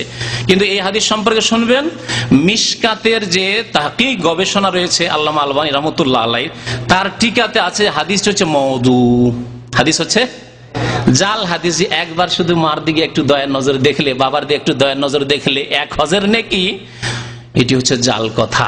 এটি রাসূলুল্লাহ সাল্লাল্লাহু আলাইহি ওয়াসাল্লামের সহিহ হাদিস নয়। জি, চোখের চাহনি ইবাদতের মধ্যে শামিল। মিশকাতের হাদিস নম্বরটা বলে দিই, 4944, 4944 নম্বর হাদিস। আর হাদিসটা হচ্ছে মওযু, যেটা আগেরটা বললাম। ওই রাতটা হলো 1000 মাসের চাইতেও শ্রেয়। আলফুন, আরবিতে আলফুন মানে 1000। আমরা বুঝতে ভুল করি, আমরা বলি 1000 মাসের চাইতে শ্রেয়। কথাটা এমন নয়। 1000 যদি হয় তাহলে বলতে হবে আলফুন ওয়াহিদ। যদি 2000 বোঝাতে হয় বলতে হবে আলফাইন। 3000 বলতে হলে সালাতা আলা, আরবা আলা, খামসাতা আলা। কিন্তু সংখ্যার বিপুলতা, সংখ্যার আধিক্য যদি বোঝাতে হয়, যেমন ইংরেজিতে বলা হয় অনেক হাজার, সেটাকে 1000 বলবে না, বলবে থাউজেন্ডস এন্ড থাউজেন্ডস। সংখ্যার আধিক্য, সংখ্যার বিপুলতাকে বোঝাবার জন্য এখানে আল্লাহ তাআলা বলছেন আলফুন। তার মানে হচ্ছে 1000 হাজার বছর ধরে, 1000 হাজার মাস ধরে মানবতার যে কল্যাণ হয় নাই, রমজান মাসে একটা রাত আছে, ওই রাত্রে মানবতার সেই কল্যাণ হয়েছে। শুনলেন? এখন সাইদি সাহেবের আরবি শিখার অবস্থা দেখলেন। আচ্ছা, আপনাদেরকে যদি বলি যে আপনার কাছে 1000 টাকা আছে, আরবিতে কি বলবেন বলুন তো ভাই? হ্যাঁ, এন্দি আলফ রিয়াল বলবেন না? আলফ রিয়াল মানে কি, 1000 টাকা না হাজার হাজার টাকা? হ্যাঁ, তাহলে যদি বলেন যে হাজার হাজার টাকা আছে, তার আরবি আমি শিখিয়ে দিচ্ছি আপনাদেরকে। সাইদি সাহেব কিভাবে আলফের অর্থ জানছেন না? আপনারা জানছেন মাশাআল্লাহ, 2, 3 পাস অনেকে আছেন, তাও জানছেন, এখানে 2-1 বছর কাজ করেও। আলাফ, আলাফ মানে হাজার ও হাজার। আলফকে যখন জমা করে দিবেন, বহু বচন প্লুরাল করে দেবেন, তখন তার মানে হবে হাজার ও হাজার আরবিতে। আর আলফ মানে হচ্ছে 1000। আলফ ওয়াহিদ লাগাবার দরকার নেই। তাকিদের জন্য যদি কেউ বলে ওয়াহিদ আলফ বা আলফ ওয়াহিদ, আলফ ওয়াহিদ তো আরবিতে হয়ই না এরকম। ওয়াহিদুল আলফ এরকম অনেকে করে, আর মাতৃভাষায় কিন্তু আসলে না, প্রয়োজনই নেই। যেমন মেয়া, মেয়া মানে কি 100, আপনি বলেন মেয়া মানে শত শত, ওয়াহিদ মেয়া, এটা এদের মাতৃভাষা, ভাঙা ভাষায় আপনাদেরকে বোঝায়, কিন্তু মেয়াতুন ওয়াহিদাও হয় না, আর ওয়াহিদ মেয়াও হয় না। মেয়া মানে 100, আর মেয়াতাইন মানে 200, আর মেয়াত মানে শত শত। ওই রকমই আলফ মানে হচ্ছে 1000, আর আলফাইন মানে 2000, আর আলাফ মানে শত শত।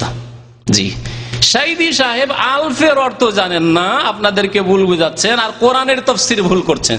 লাইলাতুল কদরে খায়রুম মিন আলফি শাহর, কদরের রাত উত্তম 1000 মাস অপেক্ষা। আল্লাহ কি বলছেন? 1000 মাস অপেক্ষা। কোথায় আছে হাজার হাজার মাস অপেক্ষা? অপেক্ষা 1000 মাস অপেক্ষা লাইলাতুল কদর উত্তমী কথা বলা হয়েছে।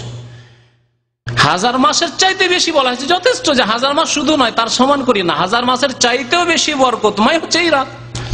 কিন্তু এই ব্যাখ্যা করা যে আলফ মানে হচ্ছে হাজার হাজার, এই ব্যাখ্যা কোনো ডিকশনারিতেও নেই। সাইদি সাহেবের এই ওয়াজ মাহফিলের বক্তব্য ছাড়া কোন ডিকশনারিতে খুঁজে পাবেন না যে আলফ মানে হচ্ছে হাজার হাজার। আর তারপরে আপনার 3কে কি বলেন? হ্যাঁ, সাদি আছে না তাদি আছে? সাদি আছে। সাইদি সাহেব সেটাও জানা, বলছে তালা তাদা আলাফ, বললো না? তালা তো আলাপ বলছেন। তালা তো আলাপ তো জাহেল মূর্খরা বলে। একজন আলেম কি করে তালাতা বলবে? সালাসা বলে, সা বলে, সার যে উচ্চারণ আছে মাখরাজ, সেইভাবে বলবে। কেমন করে তালাতা আলাপ বুঝাবেন আপনি? লেবারদের মতো, ক্লিনারদের মতো কথাবার্তা। তো কথা হচ্ছে যে এই হচ্ছে আরবির দৌড়। আর যদি এত বড় বড় কথা বলে তাহলে ভুল হবে। যতটা মানুষের শিক্ষাগত যোগ্যতা আছে ততটাই কথা বলা উচিত, তার বেশি কথা বলে স্বাভাবিক ভুল হবে। আর মওদুদী সাহেবের এটাই হয়েছে, বিএ পাস মানুষ, তিনি পাশ্চাত্য সভ্যতা সম্পর্কে ভালো জানতেন, তিনি ওইগুলি যদি লিখতেন আর তাদের বিরুদ্ধে লিখতেন তাহলে ইসলামের বড়ই সেবা করতেন, আর করেছেনও বেশ কিছু। কিন্তু যখনই ফতোয়া দেওয়া শুরু করলেন, যখন তফসির করা শুরু করলেন, যখন হাদিস সম্পর্কে মন্তব্য করা শুরু করেন, সহিহ বুখারীর হাদিসকে অস্বীকার করে দিলেন, দাজ্জালের হাদিসকে অস্বীকার করে দিলেন, মাহিদির হাদিসকে অস্বীকার করে দিলেন। ইব্রাহিম আলাইহিস সালামের যে এই ঘটনা রয়েছে, তিনটি যে মানে আসল ঘটনার বিপরীত কথা বলার হাদিস রয়েছে, বুখারী শরীফ বলছে হতেই পারে না এই হাদিস, অথচ বুখারী শরীফ রয়েছে। অসংখ্য সহিহ হাদিসে মওদুঈ সব অস্বীকার করলেন এই জন্য যে হাদিসের হওয়া জানেন না, হাদিসের উপরে বক্তব্য করা শুরু করলেন, লিখা শুরু করলেন। তফসিরের ত জানেন না, তফসিরের বড় বড় কথা লিখা শুরু করলেন। কিন্তু যখন তিনি পশ্চিমা সভ্যতার বিরুদ্ধে, ইউরোপ আমেরিকার সভ্যতা সম্পর্কে, অসারতা সম্পর্কে, বস্তুবাদ সম্পর্কে, পুঁজিবাদ সম্পর্কে তিনি লিখলেন, সেগুলি পড়েছিলেন আলিগড় ইউনিভার্সিটি, তিনি লিখতেন। সে সম্পর্কে আমি বললে হয়তো আমি দুর্বল হয়ে যাবো, কারণ আমি বলে যাই না। কিন্তু তিনি কোরআন হাদিস না জেনে যখন বেশি বেশি কথা লিখতে শুরু করেছেন, বড়ই ভুল করে গেছেন তিনি। তো এই হচ্ছে অবস্থা আমাদের শায়রি সাহেবের। ওয়াইয়াকুম মিনকুম আলফুন, তোমাদের যদি 1000 হয়, আল্লাহ কি বলছেন না হাজার হাজার, ইয়াগলিবু আলফাইনে বিইজনিল্লাহ, আল্লাহর হুকুমে, আল্লাহর কুদরতে তোমরা কি হবে 2000 কাফের উপর জয়ী হবে। এখানে 1000 না বলে যদি বলেন তোমরা যদি হাজার হাজার হও, সাইদি সাহেবের তরজমা যদি করিতে, আয়াতের তরজমা কি হবে, তোমরা যদি হাজার হাজার হও তাহলে 2000 কাফেরকে পারবে। তাহলে তো আমরাই দুর্বল, তাহলে বুঝতে পারলেন সাইদি সাহেবের তাফসীর? বড় মজার কথা, আমরা হাজার হাজার হব তাহলে 2000 কাফেরকে পারবো, খুব সহজ ভাষায় বোঝাচ্ছি, এটা আয়াতের তাফসীর না। আমরা 1000 হইলে 2000 কাফের, একজন মুসলিম 200 কাফেরকে থামতে পারবে। জি, আল্লাহ পাক কোরআনে বলেছেন এই কথা। জি, যদি মহারানার টাকা আদায় করা না হয়, ভালো করে মাসালা জেনে নেন, মহারানার টাকা যদি স্বামী সামর্থ্য থাকতে স্ত্রীকে আদায় না করে, অথবা স্ত্রী তার স্বামীকে ব্যাপারটি ক্ষমা করে না দেয়, তাহলে কিয়ামতের দিন এই স্বামীকে আল্লাহর দরবারে জিনাকারের কাতারে দাঁড়াতে হবে। সাইদি সাহেব এখন মুফতি, ফেকার মাসলা ফতোয়া, এতক্ষণ হাদিসের কথা হলো, হাদিসের পণ্ডিত নন, সেই জন্য দেখলেন হাদিসে কি অবস্থা, এতিম। আর ফেকার দেখেন, ফেকারও পণ্ডিত নন, ফেকার মাসলা বয়ান করতে গিয়ে একেবারে জেনা করিয়ে দিলে অধিকাংশ মানুষকে। আজকে বাংলাদেশে অধিকাংশ লোকেরাই কিন্তু ধারে বিয়ে করে, 3 লাখ 4 লাখ টাকা কাবিন বাঁধে, মোহর বাঁধে, আর মোহর দেয় না, ধারে বিয়ে করে, আর ওরে অনেকেই দিতে পারে না, তাহলে সব লোকে জেনা করিয়ে ছেড়ে দিলেন, জেনার পাপে ডুবিয়ে দিয়ে, তাই না? শোনেন এখন ফিকহের মাসলা শোনেন, হানাফি, শাফিঈ, মালিকি, হাম্বলি সমস্ত মাযহাবের ইত্তেফাক রয়েছে, বিবাহের জন্য শর্ত হচ্ছে যুবক যুবতী থাকা, বা ছেলে মেয়ে দুটো থাকতে হবে, বিয়ের এটা শর্ত। যদি ছেলে আছে আর মেয়ে নেই, আর বিয়ে পড়ানো হবে, বিয়ে হবে না। মেয়ে আছে ছেলে নাই, তো বিয়ে হবে? কবুল করিয়ে দিলাম, এই মেয়ে তোমাকে গাছের সাথে কবুল করিয়ে দিলাম, বিয়ে হবে? তাহলে ছেলে লাগবে, মেয়ে লাগবে, দুটো শর্ত। আর কি লাগবে? আকদ লাগবে, মানে ইজাব এবং কবুল লাগবে। মেয়ের অভিভাবকের পক্ষ থেকে লাগবে প্রস্তাব যে আমার মেয়ের আমি বিয়ে দিতে প্রস্তুত, বা বিয়ে পড়িয়ে দেন, বা আমি দিয়ে দিলাম অমুক ছেলের সাথে বিয়ে। আর ছেলে কি করবে? কবুল করবে, বিয়ে কি হলো, হয়ে গেল, এর নাম বিয়ে। বাকি খুতবা সুন্নত, আর মোহর হচ্ছে ওয়াজিব, মোহর হচ্ছে ওয়াজিব, কিন্তু মোহরের ওপর বিয়ে নির্ভরশীল নয়। ছেলে আছে, মেয়ে আছে, আর ইজাব কবুল করিয়ে দিলেন, ফুকাহায়ে কেরামদের সর্বসম্মতিক্রমে বিয়ে হয়ে গেল, কোরআন হাদিসের আলোকে বিয়ে হয়ে গেল। শুনতে পেলেন? এই শুনেন ফিকহের মাসলা। আর সাইদি সাহেবের কথা শুনলেন যে মোহরানা ধার্য করেছেন অথবা করেননি, আর মোহর দিলেন না, আর ওই অবস্থায় মরে গেলে কাল কিয়ামতে জিনাকারীর কাতারে দাঁড়াবেন, তার ভাষায়, তাই না? এখন শুনেন ফিকহের কথা। ফিকহ শাফি মাযহাবের সবচেয়ে বড় কিতাব আল মাজমু, আল মাজমু। এরকম হানাফিদের হিদায়াত কিতাব, এরকম হাম্বলীদের আল মুগনি, এইসব কিতাব আমি কাল রাত ঘেটে তারপর আপনাদের জন্য মাসলা কম্পিউটার থেকে কপি করে নিয়ে এসেছি। বলছেন ফাইন আকাদান নিকাহা বেগাইরে সাদাকিন, কেউ যদি বিয়ে করে নেয় বিনা মোহরে, মোহর ধার্যই করেনি, মেয়ে রাজি হয়ে গেছে, মেয়ের বাবা রাজি যে মোহর নির্ধারণই করেনি যে কত টাকা দিবে না দিবে, প্রশ্নে উঠায়নি মোহরের, বিয়ে করে নিয়েছে, তাহলে ইন আকাদান নিকাহ, বিয়ে হয়েই যাবে। কি হবে? বিয়ে হয়ে যাবে। দেখলেন? তাহলে যদি সাইদি সাহেবের মতো যদি বলেন যে বিনা মোহরে যদি হয় তাহলে জেনা হবে, তাহলে আর বিয়ে হয়? বিয়ে হয় না তাহলে বিনা মোহরে। তারপরে আল্লাহর এই আয়াত পেশ করছেন, ফিকার কিতাব লা জুনাহা আলাইকুম ইন তাল্লাকতুমুন নিসা, আল্লাহ বলেছেন তোমাদের কোনো গুনাহ হবে না তোমরা বিবিদেরকে তালাক দিলে মালাম তামাসসুহুন্না, যতক্ষণ স্পর্শ না করে। যদি স্পর্শ না করে তালাক দিয়ে দাও। আও তাফরিজুনাহুন্না ফারিজা, অথবা তাদের জন্য মোহর ধার্যই করনি, কোনো গুনাহ নেই তালাক দিলে। তাহলে বোঝা গেল যে তালাক দেওয়ার আগে কি হইতে হবে? বিয়ে হইতে হবে। মোহর ধার্য করেননি আর যদি তালাক দেন গুনাহ নেই, তালাকের প্রয়োজন হয়েছে তালাক দিয়ে দিলেন। তাহলে যখন তালাক দেওয়ার কথা আল্লাহ উল্লেখ করছেন, তালাকের আগে কি হয়েছে? বিয়ে হয়েছে না অপরের মেয়েকে তালাক দিচ্ছেন? বিয়ে হয়েছে। ওয়ামাত্তিউহুন্না আলাল মুসি কদরুহু ওয়া আলাল মুকতারি কদরুহু। তারপরে বলছেন লেখক ফিকার কিতাব ফাসবাতা তালাকা মিন গায়রি ফারজিন, বিনা মোহরে তালাককে আল্লাহ প্রমাণিত। ওয়া তালাক লা ইয়াকাউ ইল্লা ফি নিকাহিন সহিহ, তালাক তখনই হবে যখন সহিহ নেকাহ, সহিহ শুদ্ধ নেকাহ হবে, বিয়ে হবে। তারপরে আল মাজমুর 16 খণ্ড 201 পৃষ্ঠা বলছেন লিআন্না সাদাকা লাইসা বিশারতিন ফিন নিকাহি, বিবাহতে মোহর কোনো শর্ত নাই যে তার উপর নির্ভরশীল বিয়ে না, বিয়ে হয়ে যাবে কিন্তু মোহর ফরজ ওয়াজিব হয়ে আছে, মোহর দিতে হবে, না হলে গুনাহগার হবে। কিন্তু সেই ব্যক্তি যেন অপর কোন মহিলার সাথে জেনা করলো সেজন্য জেনাকারীর কাতারে দাঁড়াবে, একেবারে ডাহা মিথ্যা কথা, জাল কথা, ফিকার নামে ডাহা ভুল কথা। আল্লাহ পাক যেন আমাদেরকে বুঝার তৌফিক দান করেন। বাকি কথা হল এর মানে এই না যে আপনারা বেমানি করেন না, এই ঋণ পরিশোধ অবশ্যই করতে হবে। কারণ নবী করিম সাল্লাল্লাহু আলাইহি ওয়াসাল্লাম বলেছেন আপনি যদি আল্লাহ রাস্তায় শহীদ হন, জুমার মসজিদে আমি হাদিস শুনিয়ে এলাম, শহীদ হন আর আপনার উপর ঋণ থাকে, আপনার স্ত্রীর মোহরানা ঋণ আছে, তাহলে আপনার গুনাহ মাফ, ঋণের গুনাহ মাফ হবে না, আপনি জান্নাতে যেতে পারবেন না। সব কাজ করে নামাজ রোজা হজ যাকাত নফল ইবাদত বন্দেগী তাহাজ্জুদ সবই করেছেন, স্ত্রীর মোহরানা দিয়ে যাননি, অথবা যদি একেবারে অপারগ দিতে পারছেন না, জমিও নেই, টাকাও নেই, পয়সা নেই, মত হয়ে যাচ্ছে, স্ত্রী যদি মাফ না করে তাহলে জান্নাতে যেতে পারবেন না। ইউগফারু লিশ-শাহীদি কুল্লু যামবিন ইল্লা আদ-দাইন, শহীদের সমস্ত গুনাহ আল্লাহ মাফ করবেন কিন্তু ঋণের গুনাহ মাফ করবেন না। তাই ঋণ অবশ্যই দিতে হবে, কিন্তু যদি কেউ না দেয় বা না দিতে পারে সেজন্য সে জেনাকার হল। আচ্ছা, জেনাকারী যদি হয় তাহলে তার বাচ্চাগুলি যে জন্মালো, যে মোহর দেয়নি তার বাচ্চাগুলি জন্মালো, কি বলবেন? সাইদি সাহেবের বক্তব্য হিসাবে জারজ সন্তান হয়, কিন্তু কোরআন হাদিস ফিকহের আলোকে সেগুলি জারজ সন্তান নয়, সেগুলি হালাল সন্তান, কারণ সে বিয়ে শাদী করেছে। জি হ্যাঁ, জি জি সব পাবে। যখন জায়েজ সন্তান হবে তখন যা কিছু শরীয়তের বিধান রয়েছে তা প্রযোজ্য হবে। ছেড়ে দেবো একটা, ঠিক আছে। বহু আসামি এখানে থাকতে পারে, বহুত আসামি এরকম থাকতে পারে যারা মহারানার টাকা বউকে আদায় করে নাই। একসঙ্গে 3 তালাক দেওয়া যায় না, অবশ্য দিয়ে ফেলতে হয়ে যাবে, দিয়ে ফেললে হয়ে যাবে, কিন্তু এই তালাক দেওয়া হবে অন্যায়। তালাক দেওয়ার সিস্টেম হচ্ছে তালাক কথায় কথায় দেওয়া যাবে না। আল্লাহর কাছে 2টা হালাল জঘন্য, 2টা হালাল আল্লাহর কাছে কি বোঝেন না কথা? জঘন্য, নিকৃষ্ট। একটা হলো ভিক্ষাবৃত্তি, আর একটা কি তালাক। তালাক দিলে পরে আল্লাহ রাস কাঁপতে থাকে, গোসা।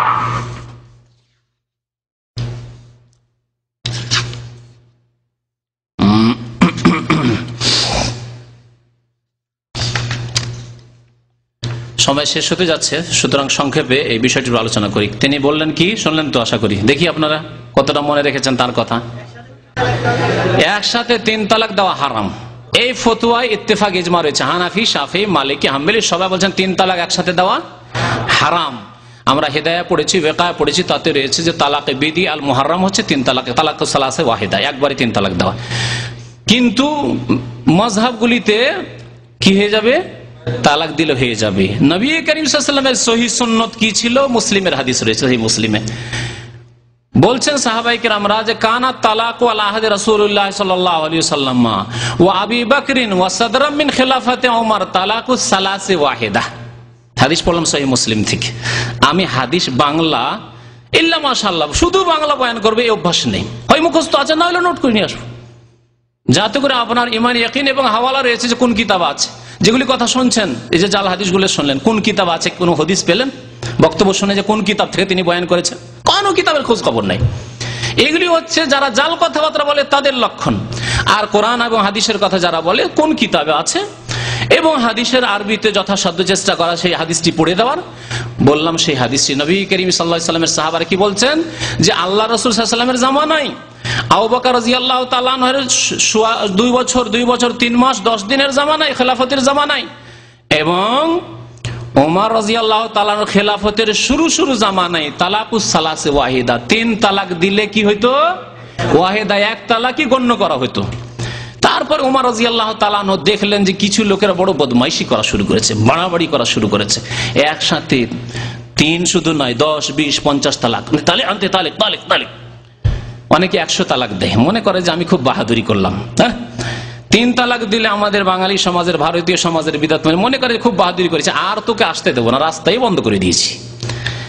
এই বাহাদুরি যখন কিছু লোকের দেখলেন ওমর রাদিয়াল্লাহু তাআলা আনহু, তখন তিনি পলিটিক্যাল আদেশ দান করলেন। রাজনৈতিক তার আদেশ ছিল তাজিরি, তাকে বলা হয় শাসনমূলক আদেশ, যে কেউ যদি তালাক দেয় এরকম 3টা, তাহলে সেটাকে 3টাই সাব্যস্ত করে ফয়সালা দেওয়া হবে, তার বিবিকে আর ফিরিয়ে নিয়ে আসতে পারবে না।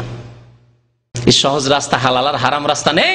ওমর রাদিয়াল্লাহু তাআলা জামানায় ছিল রাস্তা বন্ধ, চিন্তা করে তালাক দিবে, এরপরে তালাক নিয়ে খেলতামাশা করবে না।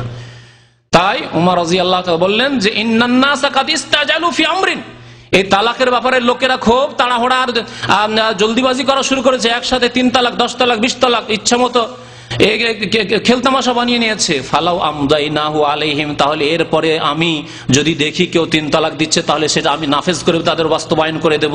ফামদাহু আলাইহিম, সরকারি আদেশ করলেন যে কেউ যদি এরকম 3 তালাক বা তার বেশি দেয় তো 3টেই করে দাও, আর তার বিবিকে একবারে পৃথক করে দাও। এটি ছিল তার রাজনৈতিক শাসনমূলক আদেশ। আর সুন্নতি আদর্শ নবী সাল্লাল্লাহু আলাইহি ওয়াসাল্লামের জামানার কি ছিল? 3 তালাক, 100 তালাক দিলে একটা হবে, একসাথে দিলে, হ্যাঁ 3 মাসে 3টে দিলে খালাস। 3 বারে জীবনে, 3 বারে 10 বছর 20 বছর পর পর 70 বছর বয়সে মরার একদিন আগে বা ওই মরার সময় যদি একটা দিয়ে দেয় ওটাও শেষ, তার আগে 2টো হয়ে আছে সেই দিনই শেষ। এক মজলিসে 3 তালাক দিলে একটি হবে, এটি আল্লাহ নবীর জামানায় ছিল সাল্লাল্লাহু আলাইহি ওয়াসাল্লাম, সাহাবায়ে কেরামের জামানায় আবু বকর সিদ্দিক এর প্রথম খলিফা রাশিদের জামানায় ছিল, এবং ওমর রাদিয়াল্লাহু তাআলা আনহুর প্রথম জামানায় ছিল। এই জন্য বেশ কিছু গবেষক ওলামারা, বিশেষ করে ভারত উপমহাদেশে আহলে হাদিস ওলামায়ে কেরামরা এবং ইমাম আহমদ বিন হাম্বল রাহমাতুল্লাহ আলাইহির একটি উক্তি রয়েছে, 2টি উক্তি। ইমাম ইবনে তাইমিয়া রাহমাতুল্লাহ আলাইহি, তার ছাত্র ইমাম ইবনুল কাইয়্যিম রাহমাতুল্লাহ আলাইহি, তারা বলেছেন 3 তালাক এক মজলিসে দিলে একটি গণ্য হবে, যাতে স্বামী স্ত্রীর স্বার্থকে খেয়াল রাখা হয়। ভুল করে ফেলেছে শয়তানি করে, কিন্তু তার একসাথে 3টি দিয়ে রাস্তা বন্ধ হয়ে যাচ্ছে, ছেলে মেয়েরা আছে, পরে আফসোস করছে রাস্তা খুঁজে পাচ্ছে না, তখন হারাম জেনা রাস্তা, হিল্লার রাস্তা নিচ্ছে বিদআতপন্থীরা। যে হিল্লা সম্পর্কে ইনশাআল্লাহ সময় থাকলে আগামী সপ্তাহে আলোচনা করা হবে।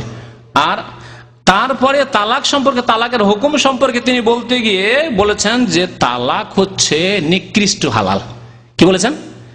আর ভিক্ষাবৃত্তি নিকৃষ্ট হালাল, এটি আলোচনার প্রয়োজন রয়েছে।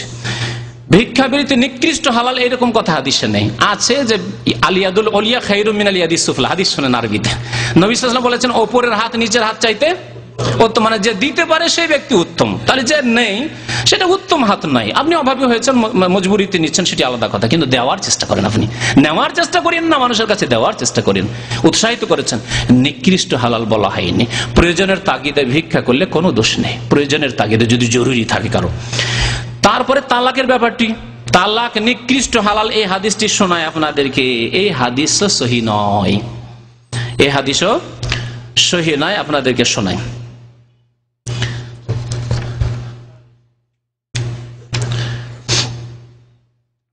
আবগাজুল হালাল ইলাল্লাহি তালাক।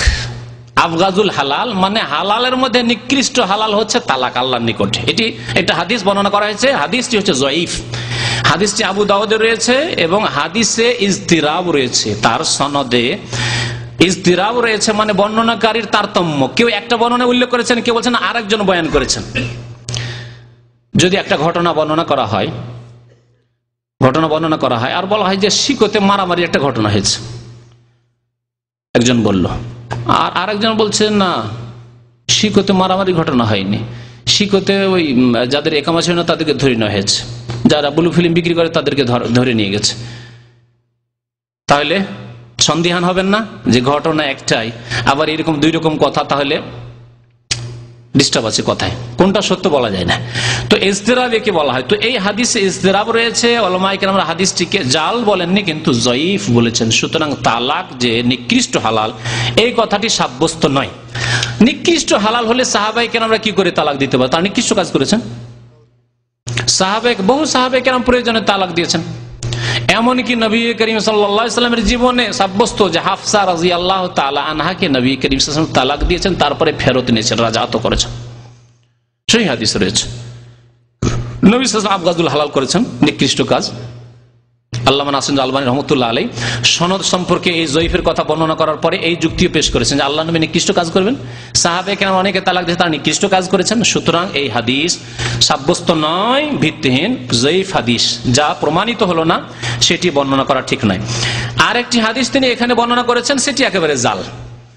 বাংলায় তিনি উল্লেখ করেছেন যে তোমরা দেখো কি করিও না, তালাক দিও না, তালাক দিলে আল্লাহর আরশ কেঁপে ওঠে। হাদিসটি আরবিতে শোনাচ্ছি।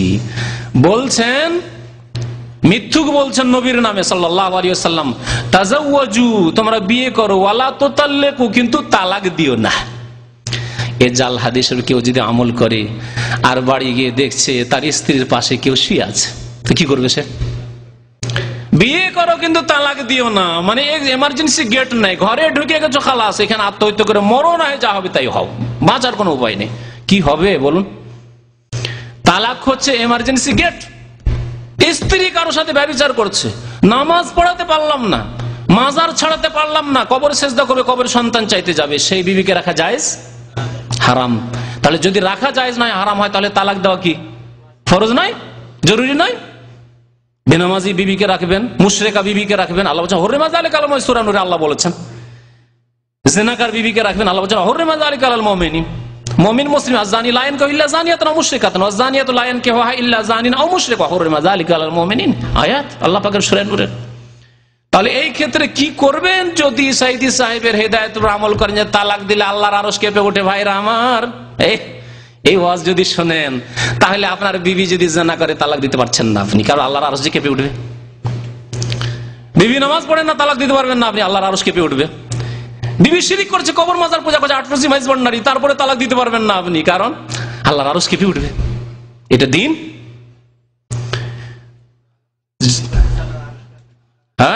হ্যাঁ, আরো মজার কথা, শিরিক করেছে না, আল্লাহর আরশ কাঁপে না, নামাজ ছাড়ছে, আল্লাহর আরশ কাঁপে না। হ্যাঁ, কোনদিন সাইদি সাহেবের জবান থেকে তো শোনা গেল না যে এতগুলি কবর মাজার বাংলাদেশে রয়েছে, আল্লাহর আরশ কেঁপে উঠছে, আল্লাহর গজব আসছে, প্রতি বছর কত রকমের গজব আসছে, নামাজ পড়ছে না অধিকাংশ লোক, আল্লাহর গজব আসছে, আল্লাহর আরশ কেঁপে উঠছে, কথা শোনা গেল না।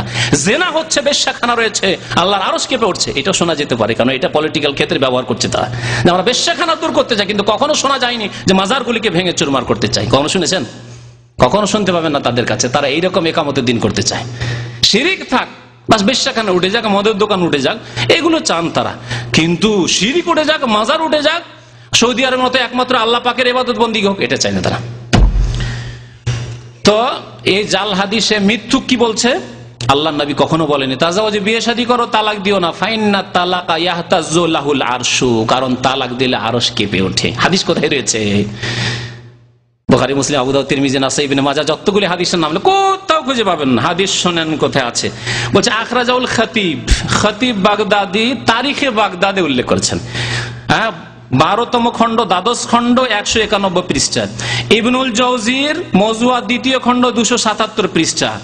আমর ইবনে জুমাই তার জীবনী বর্ণনা করতে গিয়ে বর্ণনা করা হয়েছে হাদিসটি, এবং সে বর্ণনা করেছে জুয়াইবের থেকে, আর দুইজনে মিথ্যুক। একজন শুধু মিথ্যুক বর্ণনাকারী না, এই হাদিসের বর্ণনাকারী ওস্তাদ শাগরিদ দুইজনে মিথ্যুক, আমর ইবনে জুমাই এবং জুয়াইবের। আল্লামা আলবানী রহমতুল্লাহ আলাইহি সিলসিলা যায়িফা মওজুআর 1ম খণ্ড 278 পৃষ্ঠায় বলছেন মওজুউন, তালাক দিলে আল্লাহর আরশ কেঁপে ওঠে, এই কথাটি হচ্ছে মওজু। তবে শুনে রাখুন, যখন তখন তালাক নাই। আপনার বিবি মায়ের বাড়ি চলে গেছে, বাবার বাড়ি চলে গেছে আপনার মার কাছ থেকে, সেই জন্য কেন গেলে তুমি, তালাক তালাক তালাক, এগুলো হচ্ছে মূর্খ বোকাদের কাজ। আর তারপরে চলে আসে মাসলা জিজ্ঞাসা করতে, হুজুর আমি তালাক দিয়ে দিয়েছি। তালাক এই ক্ষেত্রে না, তালাক আমি আগেই বলেছি অগতির গতি, আমি আমার ভাষায় এরকম ভাবে বলি, আমি বলি এটা হচ্ছে এমার্জেন্সি গেট, যখন দেখছি আর এর সাথে টিকা যাবে না। অথবা আপনি জানছেন যে ষড়যন্ত্র করছে আপনার স্ত্রী আপনাকে মারার জন্য, কারোর সাথে প্রেম আছে, আর একে মেরে না দিলে আমি যেতে পারবো না, সুতরাং আপনাকে গলা টিপার ব্যবস্থা করছে, জানতে পেরেছেন, কি করবেন? রাখবেন ওই স্ত্রীকে নাকি? আল্লাহর আরশ কেঁপে উঠবে, সাইদি সাহেবের বক্তব্যে আল্লাহর আরশ কেঁপে উঠবে, আর আপনাকে খুন করার জন্য ষড়যন্ত্র চলছে, স্ত্রী ষড়যন্ত্র চালাচ্ছে, আরেকজনের সাথে পালিয়ে গিয়ে জেনা করাবে তার জন্য ষড়যন্ত্র চালাচ্ছে, তাতে আল্লাহর আরশ কাঁপে না? Emergency gate. তালাক হচ্ছে এমার্জেন্সি গেট, যেখানে সেখানে নয়। আপনার স্ত্রীকে গিয়ে খাদেম বানিয়ে দিয়েছেন, বাড়ির দাসী বানিয়ে দিয়েছেন, আপনার 5 ভাই আর একটা বউ, আপনার স্ত্রী মাত্র, আর সবাইকে কাজ করে খাওয়াইতে হবে, আর যদি একটু কোনো ত্রুটি হয় তাহলে তালাক তালাক তালাক। এগুলি হচ্ছে মূর্খ জাহেল, যারা দিন সম্পর্কে জ্ঞান রাখে না, তাদের কাজ। তো এই হাদিস হচ্ছে মওযু, এবং এই হাদিস বললাম যে কয়েকটি কিতাবের কথা। আর তারপরে শুনেন, এই আমর কানা ইয়ারবিল মানাকির আনিল মাশাহির ওয়াল মওযুআত আনিল আসবাত, মওযু এবং জাল হাদিস বর্ণনা করতে এই ব্যক্তি। তারপরে বলছেন ওয়া হুয়া কাজ্জাব, এই আমর ইবনে জুমাইকে কাজ্জাব, মিথ্যুক। দেখলেন মুহাদ্দিসিনে কেরামরা কেমন করে গীবত করেছেন, ফরজ গীবত। কাজ্জাব বলেছেন, মিথ্যুক। সে উপস্থিত নেই সামনে, চোখের আড়ালে, তার সামনে গিয়ে নয় যে ওকে গিয়ে পৌঁছাইতে হবে। কারণ অনেক বিদাতিরা বলে যে আপনি শাইখ এত বড় যেগুলো যে কথা বলছেন, এগুলো তার সামনে গিয়ে বললে হয় না। যখন দেখা যাবে যে জনসাধারণ ক্ষতি হচ্ছে, জনসাধারণকে জানিয়ে দিলে হয়ে গেল। যাকে জানাতে বললাম তারা জানিয়ে দিয়ে প্রত্যেকে নিজের নিজের এলাকায় গিয়ে জানাবে। আর যেই ব্যক্তি ভুল করেছে তার কাছেই গিয়ে জানাইতে হবে। মুহাদ্দিসিনে কেরামরা এরকম বাড়ি বাড়ি বিদাতিদেরকে আর জাল হাদিস যারা করতো তাদেরকে খুঁজে বেড়ানো, যে তার বাড়ি গিয়ে বলবো তাকে।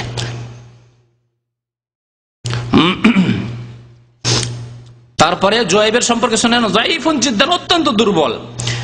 ইবনুল জাওজি বলেছেন যে এর হাদিস শুদ্ধ নয়। ইমাম সাগানি তার একটি কিতাব রয়েছে জাল হাদিসের কিতাব, তিনি তার আল মওযুআত কিতাবে এই হাদিসটিকে উল্লেখ করেছেন যে তালাক দিলে আল্লাহর আরশ কেঁপে ওঠে। তারপরে আল্লামা নাসিরুদ্দিন আলবানী বলছেন কাইফা লা ইয়াকুন হাযাল হাদিসু মাওযুআন, এই হাদিসটি জাল হবে না তো আর হবেই কি। ওয়াকাদ তাল্লাকা জামাআতুম মিনাস সালাফ, অনেক সালাফে সালেহিনরা তালাক দিয়েছেন, অনেক উলামায়ে কেরামরা তালাক দিয়েছেন, সাহাবায়ে কেরাম, তাবেঈনদের যেমন, তাবেঈনের জামানায়। তারপরে বাল সাহহা, বরং সহিহ হাদিস রয়েছে আন্নান নবী সাল্লাল্লাহু আলাইহি ওয়াসাল্লাম তাল্লাকা যাওজাতু হাফসা বিনতে উমর রাদিয়াল্লাহু তাআলা আনহার মেয়ে হাফসা রাদিয়াল্লাহু তাআলা আনহাকে নবী করিম সাল্লাল্লাহু আলাইহি ওয়াসাল্লাম তালাক দিয়েছেন এবং রাজাত করেছেন। তাহলে কি আল্লাহর আরশ কেঁপে উঠেছিল? যেদিন রাসূলুল্লাহ সাল্লাল্লাহু আলাইহি ওয়াসাল্লাম তালাক দিয়ে আল্লাহর আরশ কেঁপে উঠেছিল। ভিতরের ব্যাপার, আভ্যন্তরীণ ব্যাপার, যে কোনো কারণে হোক। অনেক সময় এই জন্য ওলামারা বলেছেন আরেকটি মাসলা, যে কোনো কাজীকে, জজকে জিজ্ঞাসা করা জায়েজ নয় যে তুমি তোমার, বা কোনো আলেমকে জিজ্ঞাসা করা জায়েজ নয় যে তুমি তোমার স্ত্রী কেন তালাক দিলে। হতে পারে গোপনীয় ব্যাপার, যেটা প্রকাশ করতে চায় না, মানহানি হবে। যদি বলে আমার স্ত্রীর মধ্যে এইরকম চরিত্র, তাহলে লোকজন জানবে। কেন জানবে কাজী আমার স্ত্রীর চরিত্র? আমি আমার জন্য অচল রাখতে পারছি না, আমি তালাক দিলাম। তারপরে ওই মহিলা সম্পর্কে যদি কাজী জেনে যায়, জজ জেনে যায়, তাহলে হতে পারে দেশের লোক জেনে যাবে, মেয়ে ওই মহিলা তালাক দেওয়ার পর বিয়ে হবে না। গোপনীয়তা রক্ষা করা জরুরি। সুতরাং কেউ যদি কারো স্ত্রীকে তালাক দেয়, সে সম্পর্কে জিজ্ঞাসাবাদ করা, বাবা মায়ের তুমি কেন তালাক দেবে, অনেক গোপনীয় কথা থাকতে পারে, এত খুঁটিনাটি জিজ্ঞাসা করা জায়েজ নয়। যদি দিনদার লোক হয়, আল্লাহকে ভয় করে, তাহলে কখনো জুলুম করবে না স্ত্রীর উপর। এমার্জেন্সি গেট দিয়ে সে বেরিয়েছে, অগতির গতি পারছে না, তখনই তালাক দিয়েছে সে। তো আশা করি এতটাই যথেষ্ট। আল্লাহ পাক যেন আমাদেরকে বুঝার তৌফিক দান করেন, আল্লাহ পাক আমাদের গুনাহ খাতা মাফ করে দেন, আমাদেরকে নেক আমলের তৌফিক দান করেন, আমাদের সংশোধন করার তৌফিক দান করেন। আবার আমার বক্তব্যের শেষখানে বলছি, কারো উপর আক্রোশ নাই। কখনো হয়তো কথা বলতে বলতে গিয়ে আওয়াজ উঁচা হয়, তার মানে এই না যে কোনো আক্রোশে বলছি, বরং ইসলাহের উদ্দেশ্যে বলছি, সংশোধনের উদ্দেশ্যে বলছি। আর প্রথম আল্লাহ পাক আমাকে নিজের সংশোধনের তৌফিক দান করেন, তারপরে আপনাদের সংশোধনের তৌফিক দান করেন। আমাদের যে বক্তা সাহেব সম্পর্কে আলোচনা করলাম, তার সংশোধনে আল্লাহ পাক তাকে তৌফিক দান করেন। আল্লাহ পাক সমস্ত মুসলিম ভাইদেরকে সব এক হয়ে দিনের খেদমতের তৌফিক দান করেন।